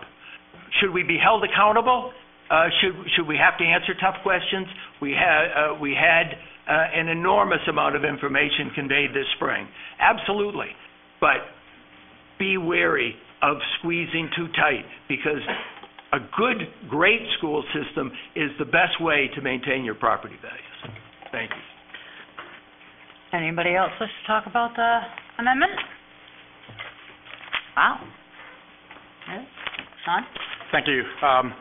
So this being the first reading, I think that this is a nice baseline to begin that conversation. We do have a second reading and a public hearing that could persuade someone like me very easily to actually amend, particularly the school side. I do appreciate Councilor Donovan's attempt at finding what I think is a very reasonable compromise. Just for some historical perspective, last year's budget at the town level, I believe, started out and was approved at a 2.9% tax increase, and after actual assessments came back, it went down to 2.2. So this budget, as it's been amended here, is consistent with where we were last year. As far as investment in the school system, you know, being the chair of the Finance Committee, we took a very lengthy and very thoughtful approach to the process this year. We had more meetings, both individually as a town council Finance Committee, but also jointly. And it was always open to the public, in which I have to say, very little public input. Very little public input. So when we look at the conflict that has been created, we do have to step back and ask ourselves if our own participation, both being vocal and outspoken as well as not participating, has contributed to that.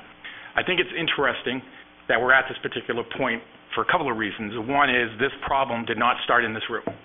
This problem started at the top of the hill in Augusta, when they could have done a better job in establishing an educational budget for the state that would have allowed us to know exactly what we were getting, because to have a 21% cut in educational support, to then get back nearly all of that except for 120% says they did something wrong. And that's where our frustration and our focus needs to be. And it needs to be directed at each one of our state legislators and how they've participated in that, because that needs to change. And I agree. I have always looked at this as one budget. It has never been about school spending. It has never been about even municipal spending. It's about the tax rate and how it impacts the families, and on both sides. And the fact is that we were left with an 8-ball, and we had to keep shaking it, trying to determine what was the best approach for us to be able to drive a budget for this community.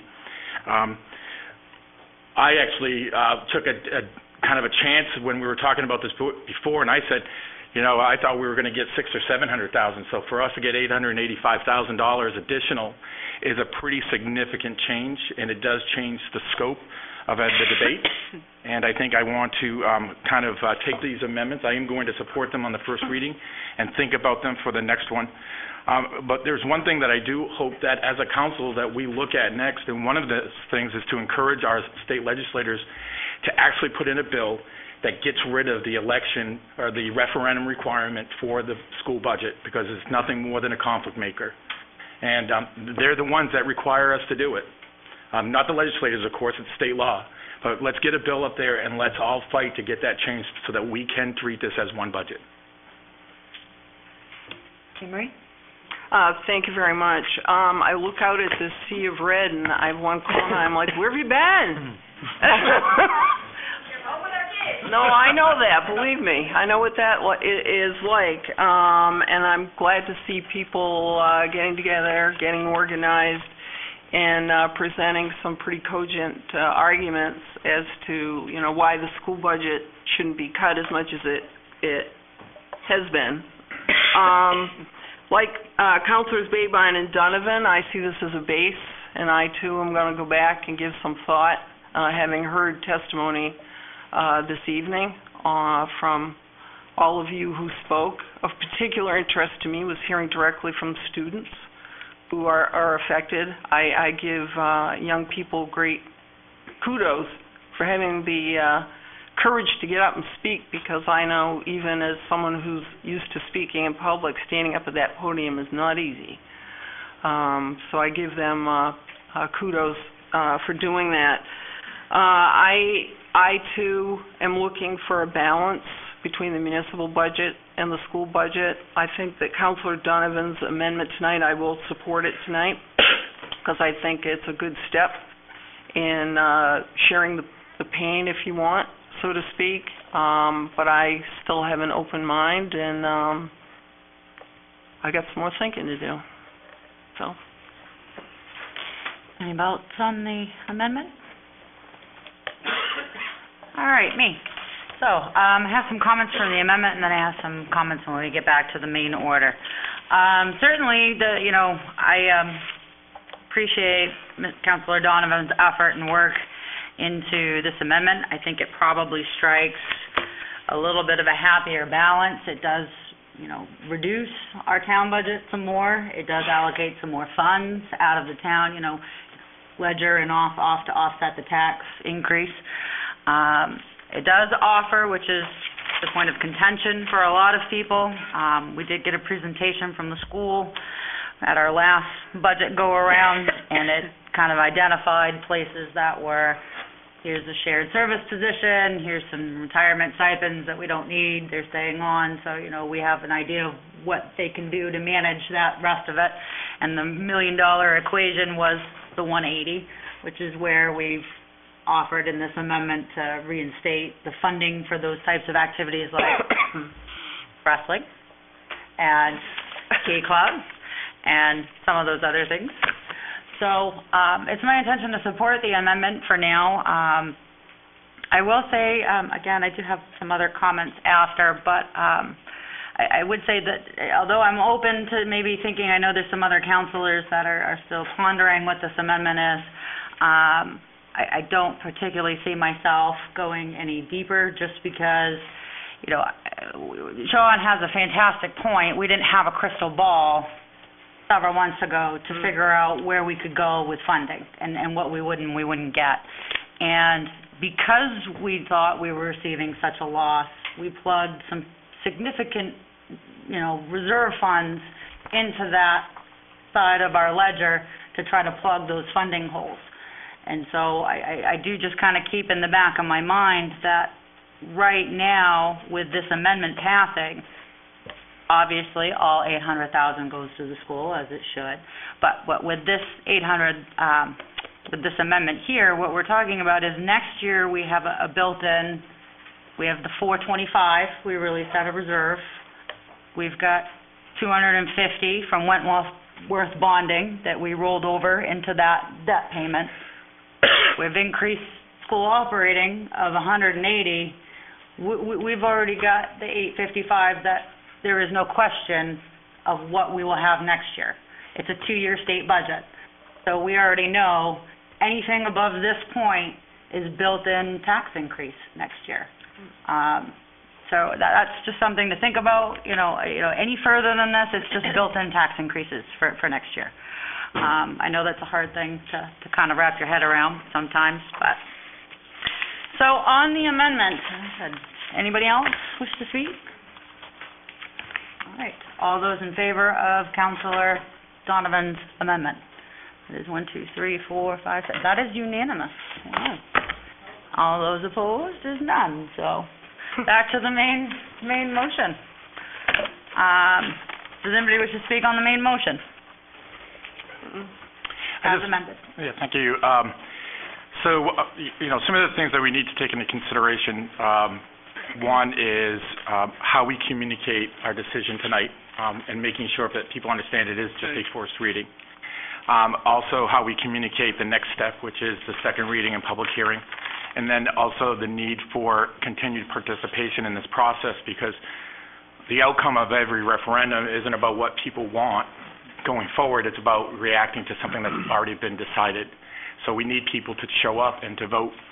I did want to mention one additional piece about this process that regarding the state in particular, that I think is extremely important. I think it was 2 days after the last referendum, there was a great article that was in the paper in which Moody's, the credit rating agency, gave the state of Maine a negative rating because of its position on educational funding and not meeting its 55% obligation by law, and the fact that the state as a whole is now being negatively impacted on how they're funding education. So I think that speaks volumes to the challenges that we're facing as a community. And it did specifically mention that it's about the burden that the state government is putting on the local municipal budgets and forcing us to use property taxes more and more to fund our necessities. So look for that article. It's a really good article and it talks about the challenges. Anybody else wish to speak on the main motion as amended? Wow. All right. Quiet. Interesting. So I would just take a few minutes to talk about, we had a resident earlier that did come up and speak about this. I really applaud Mrs. Foley came up and spoke earlier about coming together as a community and some of the really atrocious behavior that's been going back and forth.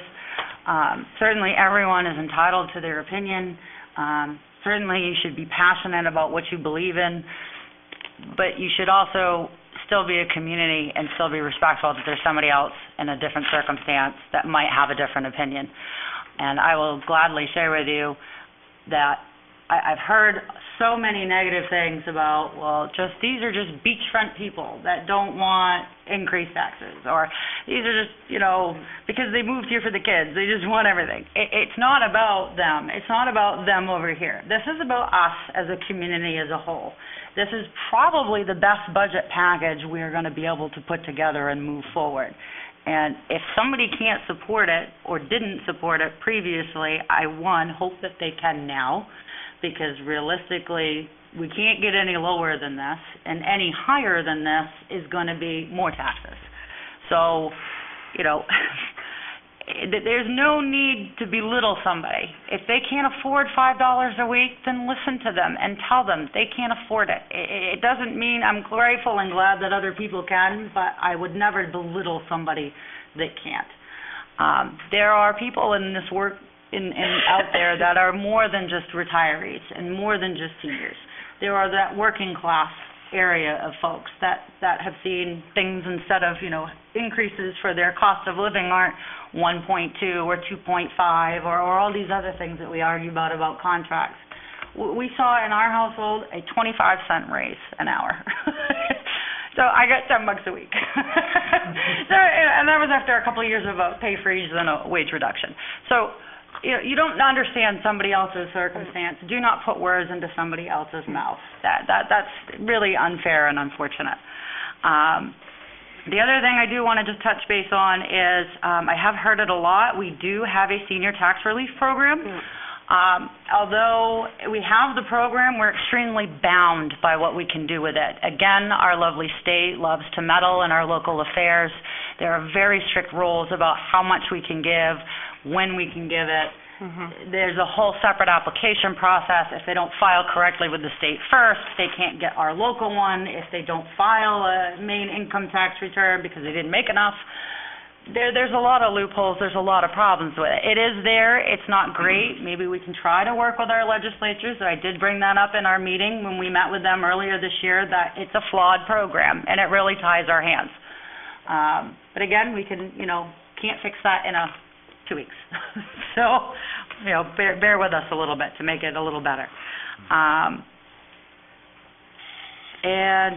I do want to the last kind of note I had written down for myself is, as a total package overall, again, we're revisiting the school, the municipal budget.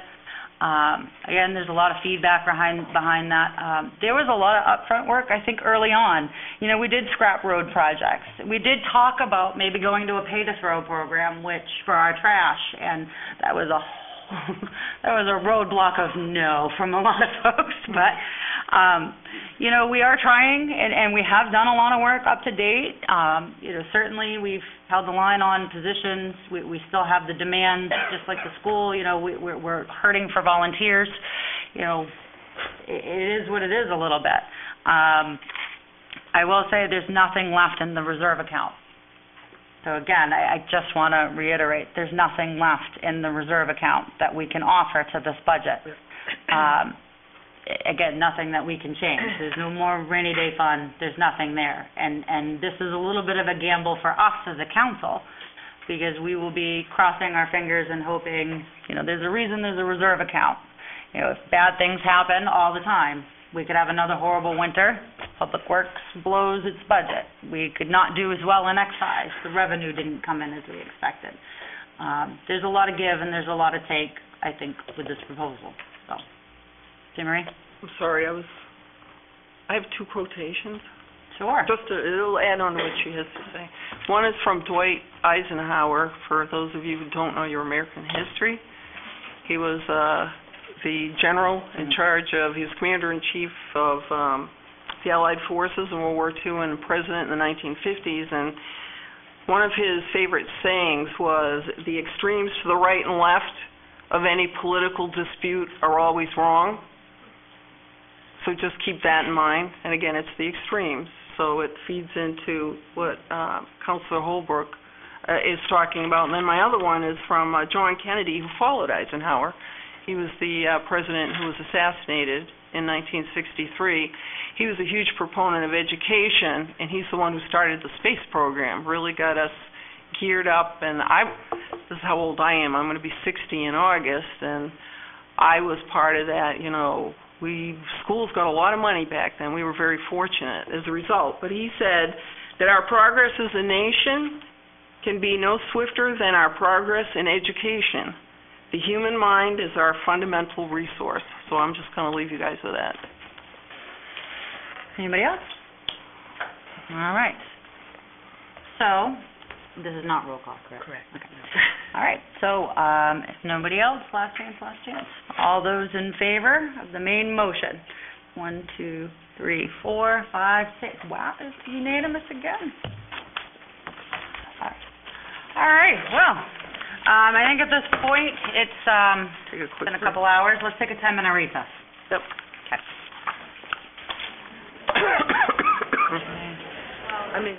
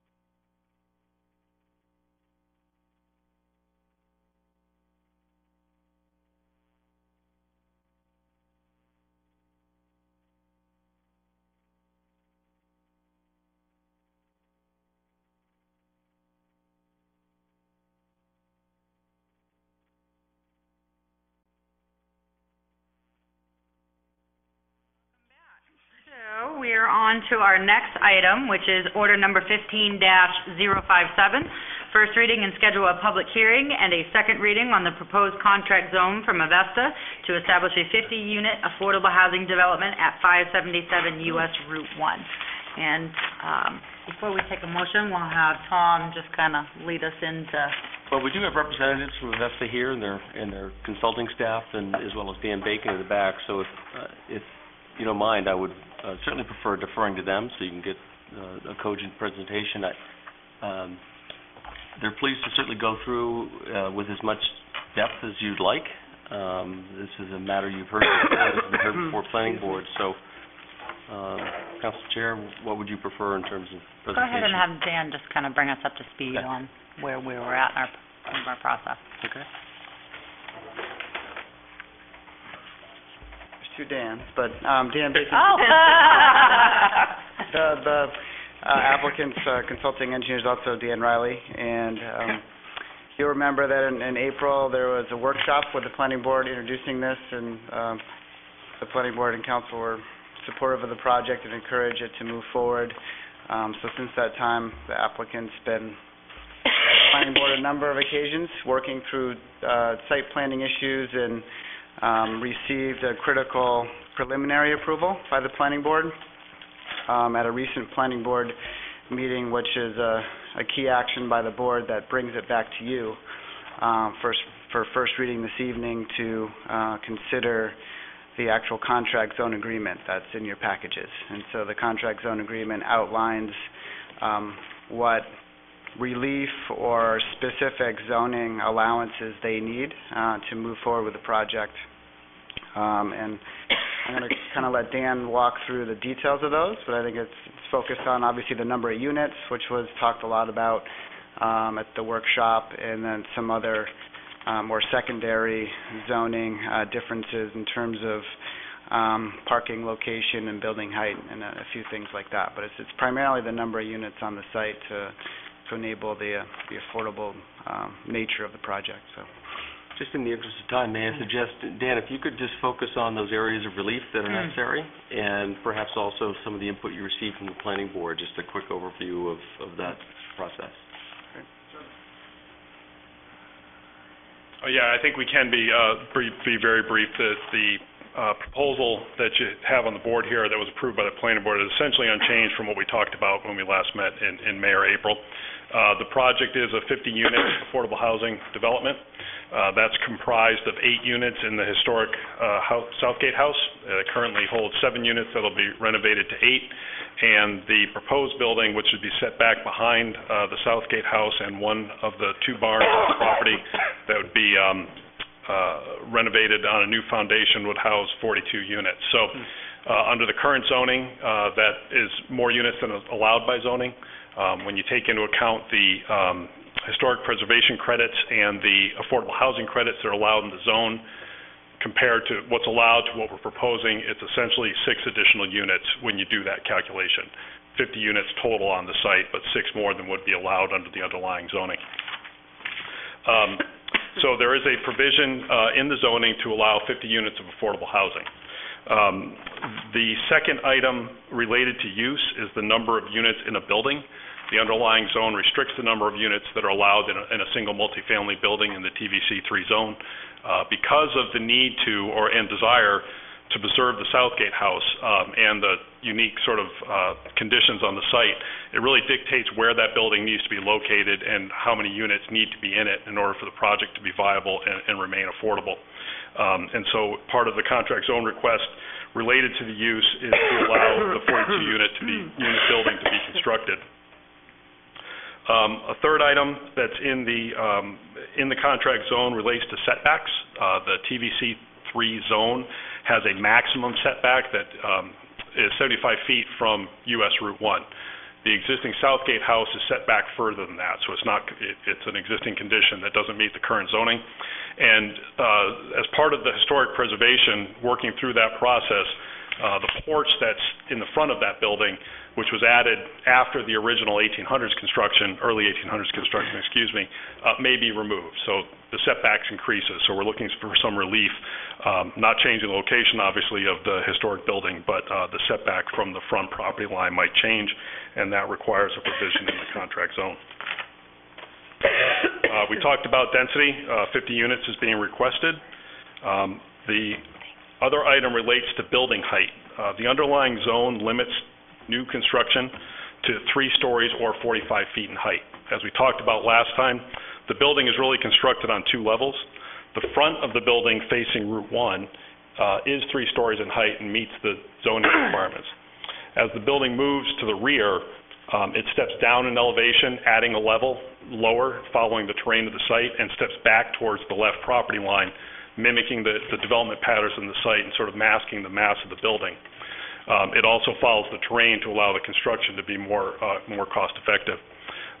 That would necessitate an allowance in the contract zone for a 4th story. We think we still meet the building height, but as is noted in the contract zone, the provision is to allow 4 stories with a building height of approximately 45 feet, with the final height to be determined by the planning board through the site plan review process. And finally, parking. The underlying zone or the ordinance, the land use ordinance in Scarborough, determines parking for typical market rate multifamily housing based on the number of bedrooms. It's either 1.5 parking spaces for a smaller units or 2 parking spaces for 2-bedroom units. Avesta's projects, we did look back at through the planning board process. We did look at other affordable housing projects that Avesta's constructed in Cumberland County. We've looked at studies that have been done in other parts of the country that correlate affordable housing and parking demand. And in general, those studies support the fact that affordable housing generally requires less parking than a market rate housing project would. There's some logic behind that, in that lower income people that would be living in these properties own fewer cars, and Avesta's population often includes people with disabilities that don't drive. And that's borne out through the parking that's supplied typically on Avesta's project. As we went through that process with the planning board and through the site plan process, we are proposing to provide 55 parking spaces on the site. That is equivalent to 1 for each unit in the building, with 5 additional parking spaces on the property. Or in terms of a ratio, it would be 1.1 parking spaces per unit. As we talked in detail with the planning board, Avesta's other projects typically run at 0.6 to 0.8 parking spaces per unit. So it's a significant number of additional parking spaces when compared to other affordable housing projects that the applicant has successfully developed over the years. So with those are really the main provisions in the contract zone, and we'd be glad to go into more detail on any of those or anything about the project if you have questions. So thank you for bringing us into an introduction of what this item is for tonight. Is there anybody here that wishes to speak on this item? All right. Seeing none. We do need a motion from the council. Move approval. Second. And is there any discussion or questions? Or I did want to just make mention, we were made aware, we received a letter, and I'll distribute it to you this evening, from Ms. Gurley. She owns Gurley Antiques Gallery, which occupies a space immediately to the, left of this property, looking at it from Route 1, raising a number of questions. I'm not aware whether she was a participant in the planning board review process, but there certainly will be other opportunities before that body when they seek final plan approval as well. So I don't know if you need to take time to review this in detail now. I just want to make sure it was received. Thank you. Any discussion? All right. I like it. Yes. All right. Say no other discussion. All those in favor? And that is unanimous. All right, next item is order number 15-05A, act to certify the results of the July 7th, 2015 school budget validation referendum. Does anybody wish to speak on this item? All right. Seeing none, close comment and pleasure of the council. Move approval. Second. And are you running, Jody? I know we've had some difficulty. If you would, I got it. okay. Would you mind giving us a recap of the election results? There were, the yes votes were 496, the no votes were 3,584. There were 37 ballots that were invalid. The too high vote was 1,838. The acceptable vote was 177, and the too low vote was 2,047. And we had a 26% voter turnout. Very good. Thank you, Tody. And any discussion? Marie. I just want to thank the election staff for all of their work, because I know every time we have a vote, there's a lot of work. So thank you, Tody, and pass it along to everyone, please. And anybody else? I would say ditto. Thank you for all of your hard work and your staff's hard work, and she gave up her July 3rd. Gave up her July for us, and we greatly appreciate you. You're underpaid. All right, and all those in favor, and that is unanimous. Next item is order number 15-059, act on the request to set the date, time, and location of the school budget validation referendum. Does anybody wish to speak on this item? And seeing none, pleasure of the council. So moved. And Peter, second. And discussion.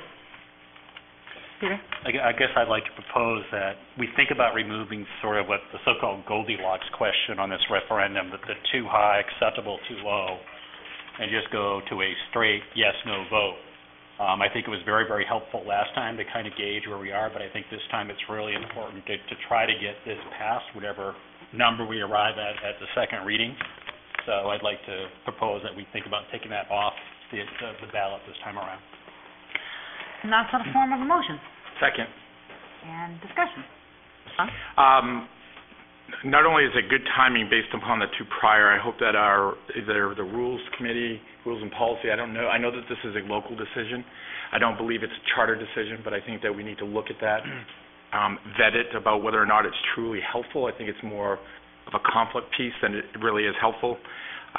So I think it's a great move to remove it. Anybody else? Jimmy.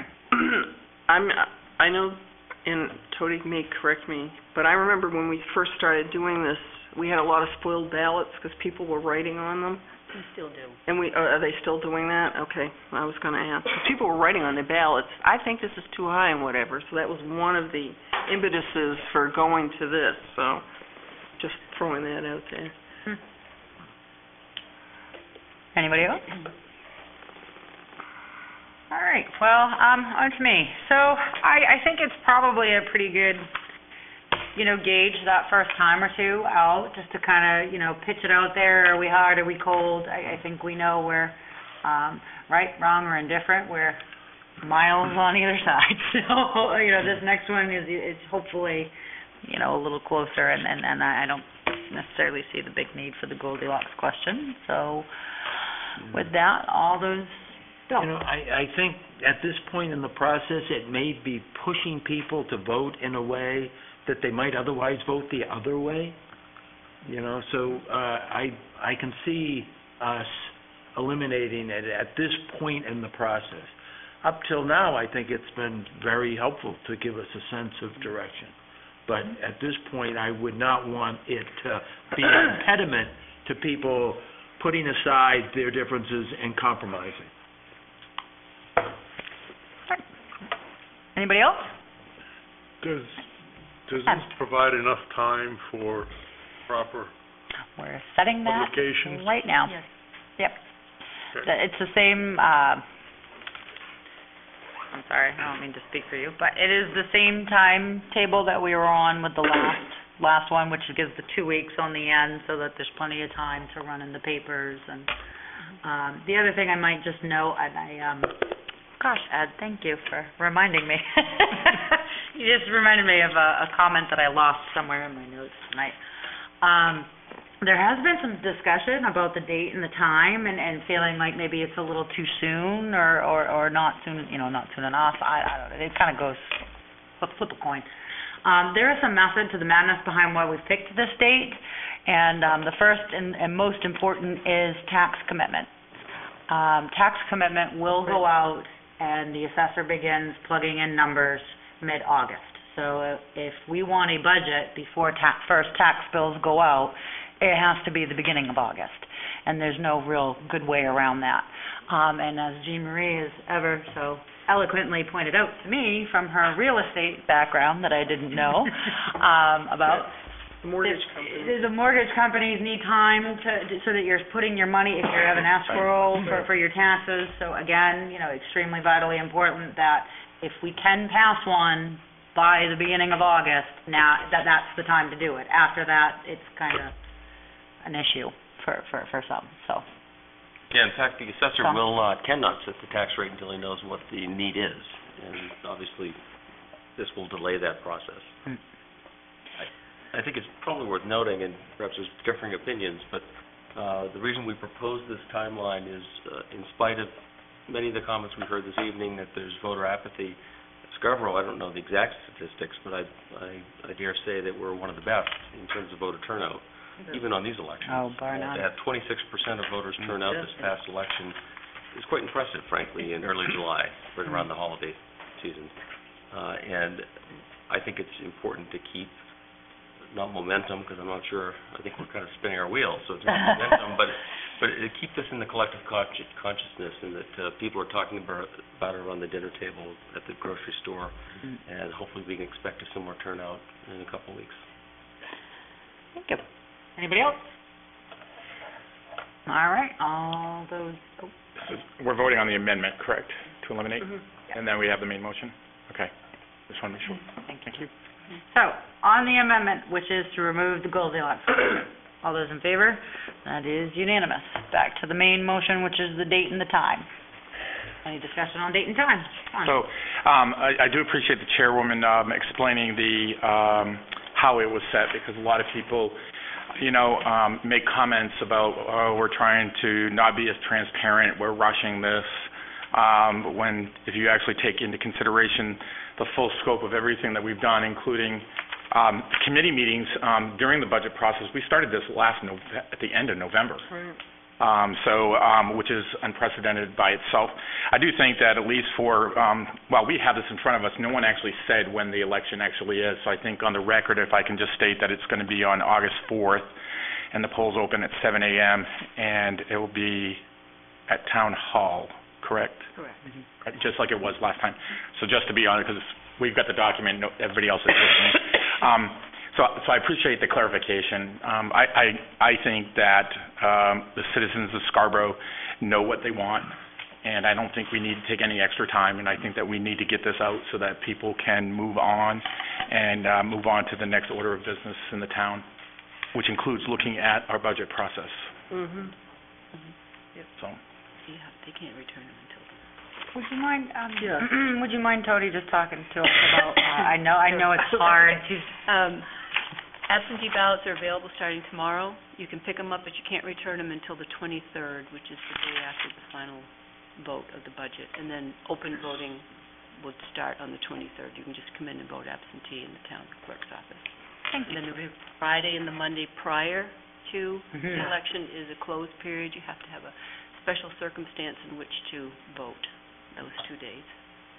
Thank you, Tody.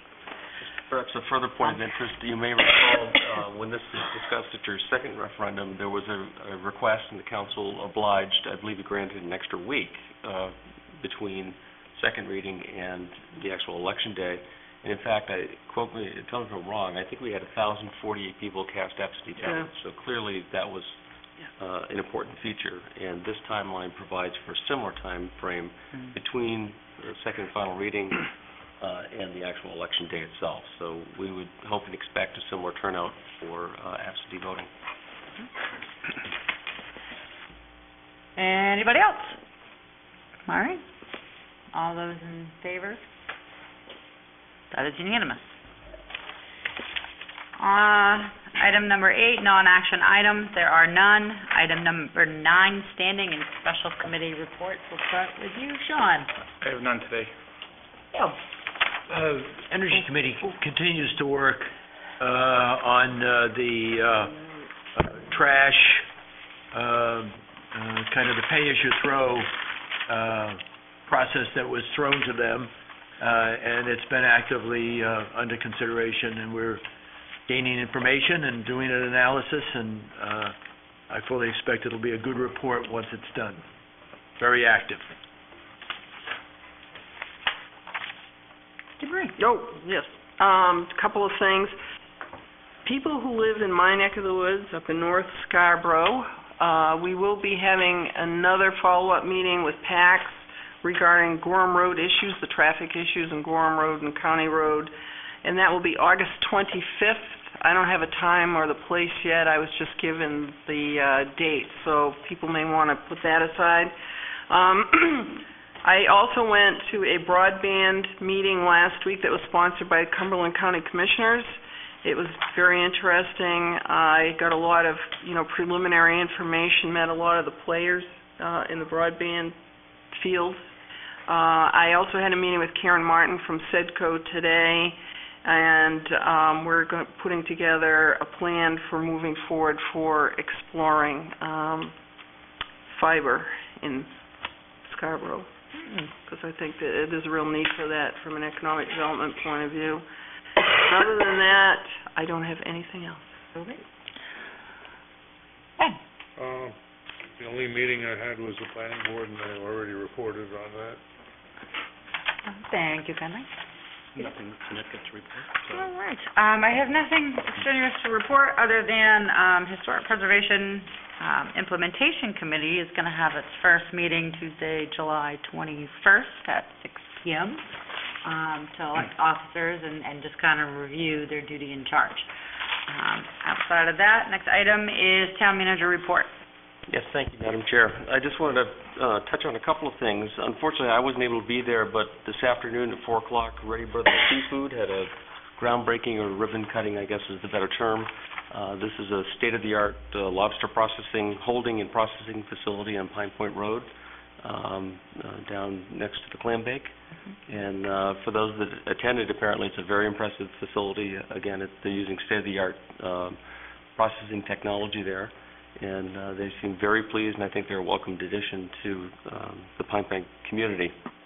Also, I wanted to update, we have begun the work on the retaining wall. It's back here by the skate park. The contractor we hired is doing a terrific job. He's keeping the site very tidy and secure, and we expect within a couple of days of today we should have that work wrapped up. So I'm pleased to report that.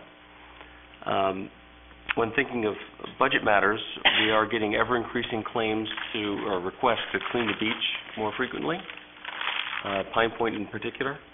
Our long-standing practice has been to do it Friday mornings once a week, and for a number of reasons, and some are legitimate, that's not enough for certain of the residents. So it is a budget issue for certain, and we're working the best we can during the season. One of the challenges we're facing is a particularly new kind of seaweed, some sort of Asian, I'll call it red seaweed, that has a fairly offensive odor associated with it. So it's not just being unsightly, it really is distasteful. So we're working to see if we can come up with some short-term solutions, but I just wanted to kind of make you aware that that's an ongoing issue for us. The Tri-Gen facility right behind us here at Town Hall is moving along very briskly.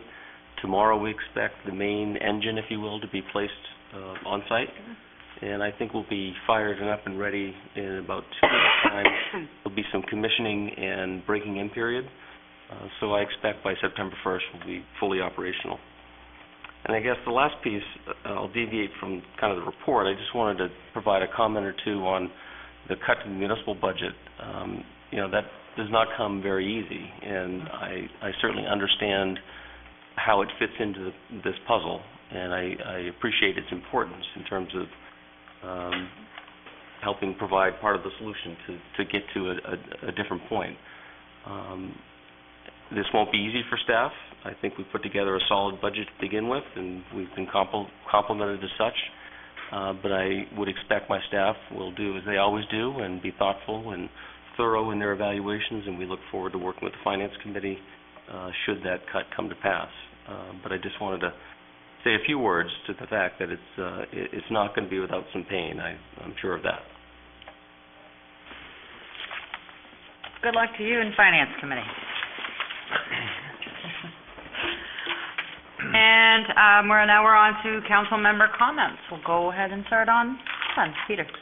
Yeah, I guess a couple of comments, and I think I'll pick up on something Sean said. I hope part of this process has been, as we've gone through the budget process, I hope that we can start a process and really get folks involved and see what we can do to create a different process next year so we don't have the same type of process that we've had that takes us to this path. So look forward to doing that and encourage everybody that has some ideas out there to send them to us so we can think about how to do that. Two, I do want to compliment Tom and his team for accepting the challenge of trying to find that, it was a pretty tight budget to begin with. Was there adoption there? Well, but tremendous leadership. So thank you for doing that. And I guess with that, and then I guess the third thing I'd like to say, and there's been a lot of use of social media this time, but there really becomes a time when some things start to really cross the line. And in the last couple of weeks, there have been some emails that counselors have received that really cross the line into very personal. They really feel threatening in some ways. And I think that gets to what Katie Foley said earlier tonight. We as a community should be able to find a way that we can have a difference of opinion, be civil, be respectful, listen to others, and find a pathway to move forward. But when it starts crossing over into people feeling threatened or it being personal, I just hope we can all kind of pull back and agree to disagree and do so respectfully. So, thank you. Ed? No comments. Jean Marie? Just real quickly, this budget process has been brutal this year. And this is only my second year, so I'm not sure if it's always like this, but it seems particularly so. It's fun every 2 years. It's fun every 2 years, with the state, but that's another story. Just to remind people that, my colleagues and I here on the town council, we're left with everything, and we're trying to work a balance, that is, to go back to the Goldilocks question, neither too high nor too low, but just right for folks. And it's frustrating sometimes when, as I mentioned before, when you've got extremes, hammering us with emails. And I think that's fine, and I want people to contact us. We want to hear from you, but again, we're trying to work something that's moderate, that's in the middle. So just a couple of things I want to make note of, that I'm proud of this town council for supporting the computers in the high school. We've taken a lot of baloney about that. Ongoing. I think it's a great investment in our future. I'm pleased that we have agreed as a council to share the pain. And I, again, thank Manager Hall for working with us on that, for allowing us to, relook at the municipal side of the budget to try to help out the school side. I know I've told you that personally I see some merit in increasing what we're giving back to the schools, and my number personally would be $250. But again, I need to balance with the rest of my counselors also, and I prefer to see something come out with a near unanimous, if not unanimous, out of this council in a second reading for how we're going to move forward, because we're sort of, I don't want to say sort of, we are the role models, or should be the role models and the leaders for how we should be behaving and working in this town. So that's, where I'm coming from with that. I'm very proud that we've pushed the tax increase down to below 3%, because that's something I was hearing from a lot of people who were very concerned about the increase in taxes, particularly given the horrific tax shifts that we've endured from Augusta. I mean, it's been brutal there too, and I hate using the word brutal all the time, but it has been.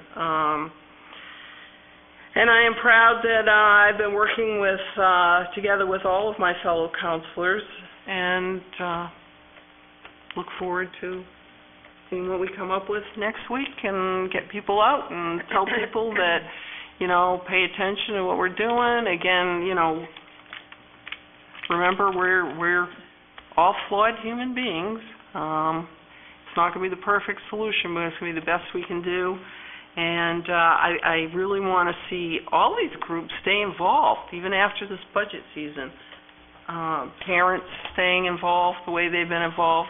They've done a fabulous job, as well as, you know, hearing from those who are impacted by taxes. I think it's important. So anyway, that's it. I've talked enough. Thank you. Bill? I wanted to commend Chief Moulton on the article that was in the paper about courtesy. And I'm glad Mike Thurlow probably extended the courtesy of allowing Chief Moulton to write that article in a space he usually occupied. And I really enjoyed the article. I thought that said a lot about, it isn't all just about laws. Sometimes it's about just using good common sense and judgment and being courteous. So I enjoyed the article. And in that regard, I wanted to commend the department directors for accepting, as again with good grace, this proposed reduction in the town budget was an unprecedented step, and for people on this council to accept it and allow it to be part of the solution, I thought was showed the flexibility of trying to partner with the schools and try and get us past this. As far as, you know, the process and whatnot, I thought Sean and Chris Caeza ran it beautifully. So I thought there was, I didn't have so much objections to the process that we went through. I don't think we've ever had a more open, informative process. But there is a divisiveness that, to me, we look to real solutions. And I think seniors who need tax relief is a big part of that.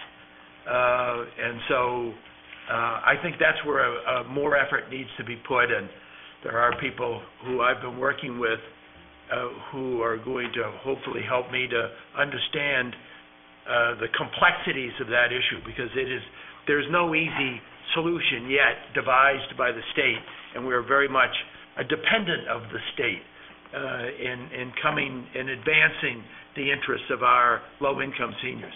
So that's where I would see putting some emphasis in time ahead. As far as people sort of acting inappropriately to us, I've had plenty of that directed at me, so I can certainly join in that once you've been under surveillance and had FOIAs and been called out by people from the podium many times, your skin gets thick, and so, but it nevertheless is very disrespectful. It doesn't change the fact that someone might be able to simply endure it. It's still very disrespectful, and that's really where we need to be, is more respectful of each other. Tom. Thank you. A couple of things. One is, just wanted you to know that I've gotten a little crazy and decided to join another committee, and I will be joining the Cumberland County Budget Advisory Committee, representing our district. I believe that's going to be hopefully approved at their next commissioners meeting in August or late July. And it's very important, if you don't know what county government provides to us, primarily because it does have a significant impact in what's happening at the state level, at that level of government. One of the 70 bills that's currently in that's law but was vetoed, or whatever status you want to call it, is one of the county funding law. It's the county funding issue. And so there is a significant gap that was originally proposed in that budget of about $4.5 million.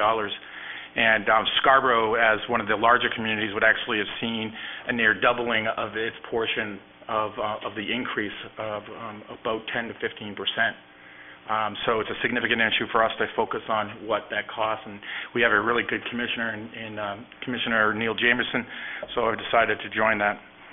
On a good positive note, this young lady who is sitting in the front row made my day after listening, and I'm not going to use her name. I was going to originally because she was just the sweetest thing, because she actually was getting a little upset at the comments and at the things that we're saying, and so I couldn't really look at her because little girls crying, it breaks a dad's heart no matter how old they are. And she made this awesome picture and came up and said thank you. I don't know what the citizens can see it, but I got one of these, and she came up and said thank you, and so I'm going to take it home and I'm going to frame it and put it on my refrigerator because it really made my day. And she spelled my name perfectly, and she even said it correctly. She was awesome. It was awesome. So I just wanted to say thank you to her. I'm going to send her a card. So I thought that was pretty cool. It made my afternoon. The budget, what's the word? I got to say it politely.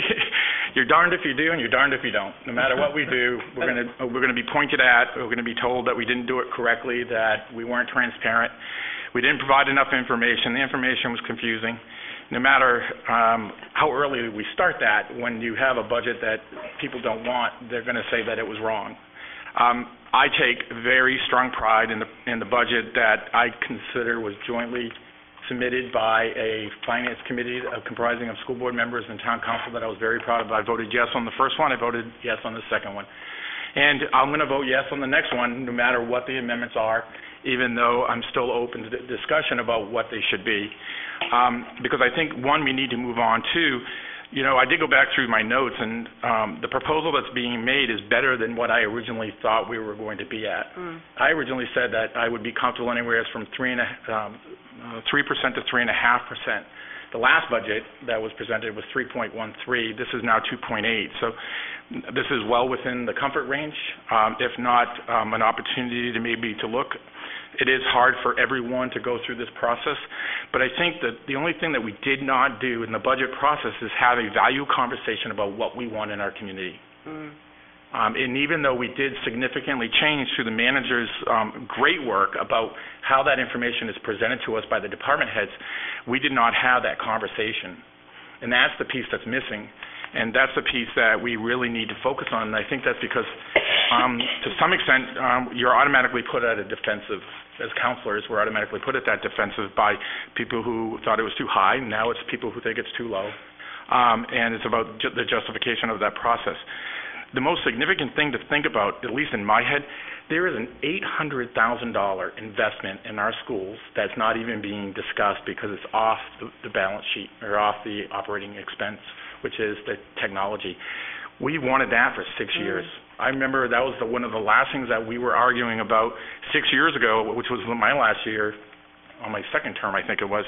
So to me, this is a huge step forward, especially if you, not to become a wonk in education, but if you think about where education is going, we're late to the party again.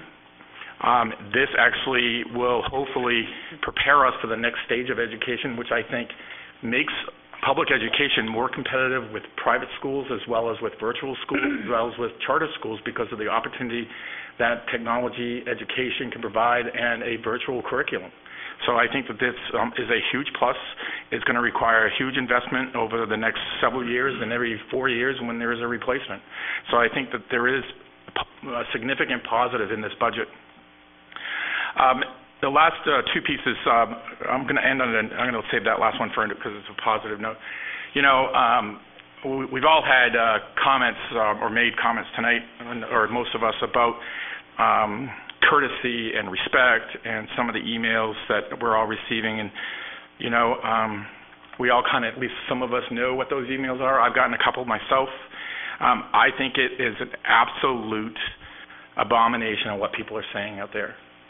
Some of the personal things that they're saying to people and counselors in particular about their families, about their children, it's wrong. We're not creating that as counselors. The school board's not creating that. It's the people that are responding to this situation. I can personally tell you, and it's funny in a way because of the misinformation that's out there, I've been attacked, verbally because people thought I went to high school here. I didn't go to high school here. I went to Morse High School. Then it was because I actually worked for a local business, which I don't work for anymore and haven't for about 6 months. And most recently, it's because they found out that my daughter was a Cape Elizabeth graduate. And they don't think I'm fit to sit on the town council because she graduated from a different school district. I mean, this is ridiculous. Absolutely ridiculous. And the other things that we know about that I'd love to be able to say, it's not my place to say it, I just want to reach out and give those people a hug because we don't have to go through that. That's not part of the job. The family piece is not part of this. And as far as I'm concerned, I think every council and every school member who gets one of those emails has a right to fight back and tell them to stop. I will, and I will always do that. So it's wrong. It's wrong that it's being allowed. It's wrong that people are doing it. So it's not just about courtesy. It's about basic human kindness. I have no problem. I've been doing this a long time, since 1999, 2000, and so I do have thick skin. But when it comes to family and when it comes to that personal stuff, stay away from it. I don't have a problem with anybody attacking my opinion about the budget, attacking my decisions as a counselor. That's fair game. I asked for that. But my wife didn't ask for it. My daughter didn't ask for it. Nobody else's family asked for it. And it needs to stop. And on a good note, to talk about family, I did want to congratulate Mrs. Donna Bealey, the chairwoman of the school board. She became a new grandmother for the first time. And so I wanted to congratulate her and wish her good luck with the new, I think it was a grandson. So both her and Roger, who serves on the planning board. So I wish them best of luck with that. And back to me.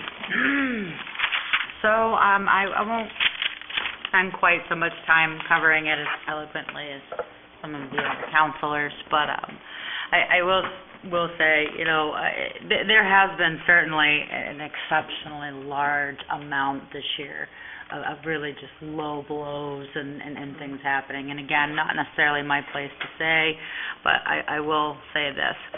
I won't speak for another counselor, but my own experiences, you have to develop a thicker skin. And absolutely, agree with me, disagree with me, that's okay, attack my position, absolutely. But in the same token, I want the same thing everybody else does. And, to say I don't care about seniors or I don't care about fixed income people, I mean, I have family in this community. I have parents, I have in-laws, I have grandparents. I have to go look my grandmother in the face every Monday because I take her to all her doctor's appointments now. I have 2 children in these schools, and if anything, our last budget hurt me personally and my kids probably the most. The only sport my children play is wrestling, which is one of the 3 programs proposed to be cut. So, I say to everyone, as I would tell to my father, who stands at the podium sometimes, makes for great Thanksgiving conversation. We all have to give a little. My parents, my grandparents need to help support my kids, and my kids need to understand and realize, but it can't be the farm, So there's a balance there, and trying to meet in the middle a little bit and saying, I can give a little if you can give a little, and let's move forward, because I'm going to die on my nice little farm. So that's where I am. And that's the last of my comments for this evening. Item number 12 is adjournment. Move to adjourn. All those in favor? Have a good evening.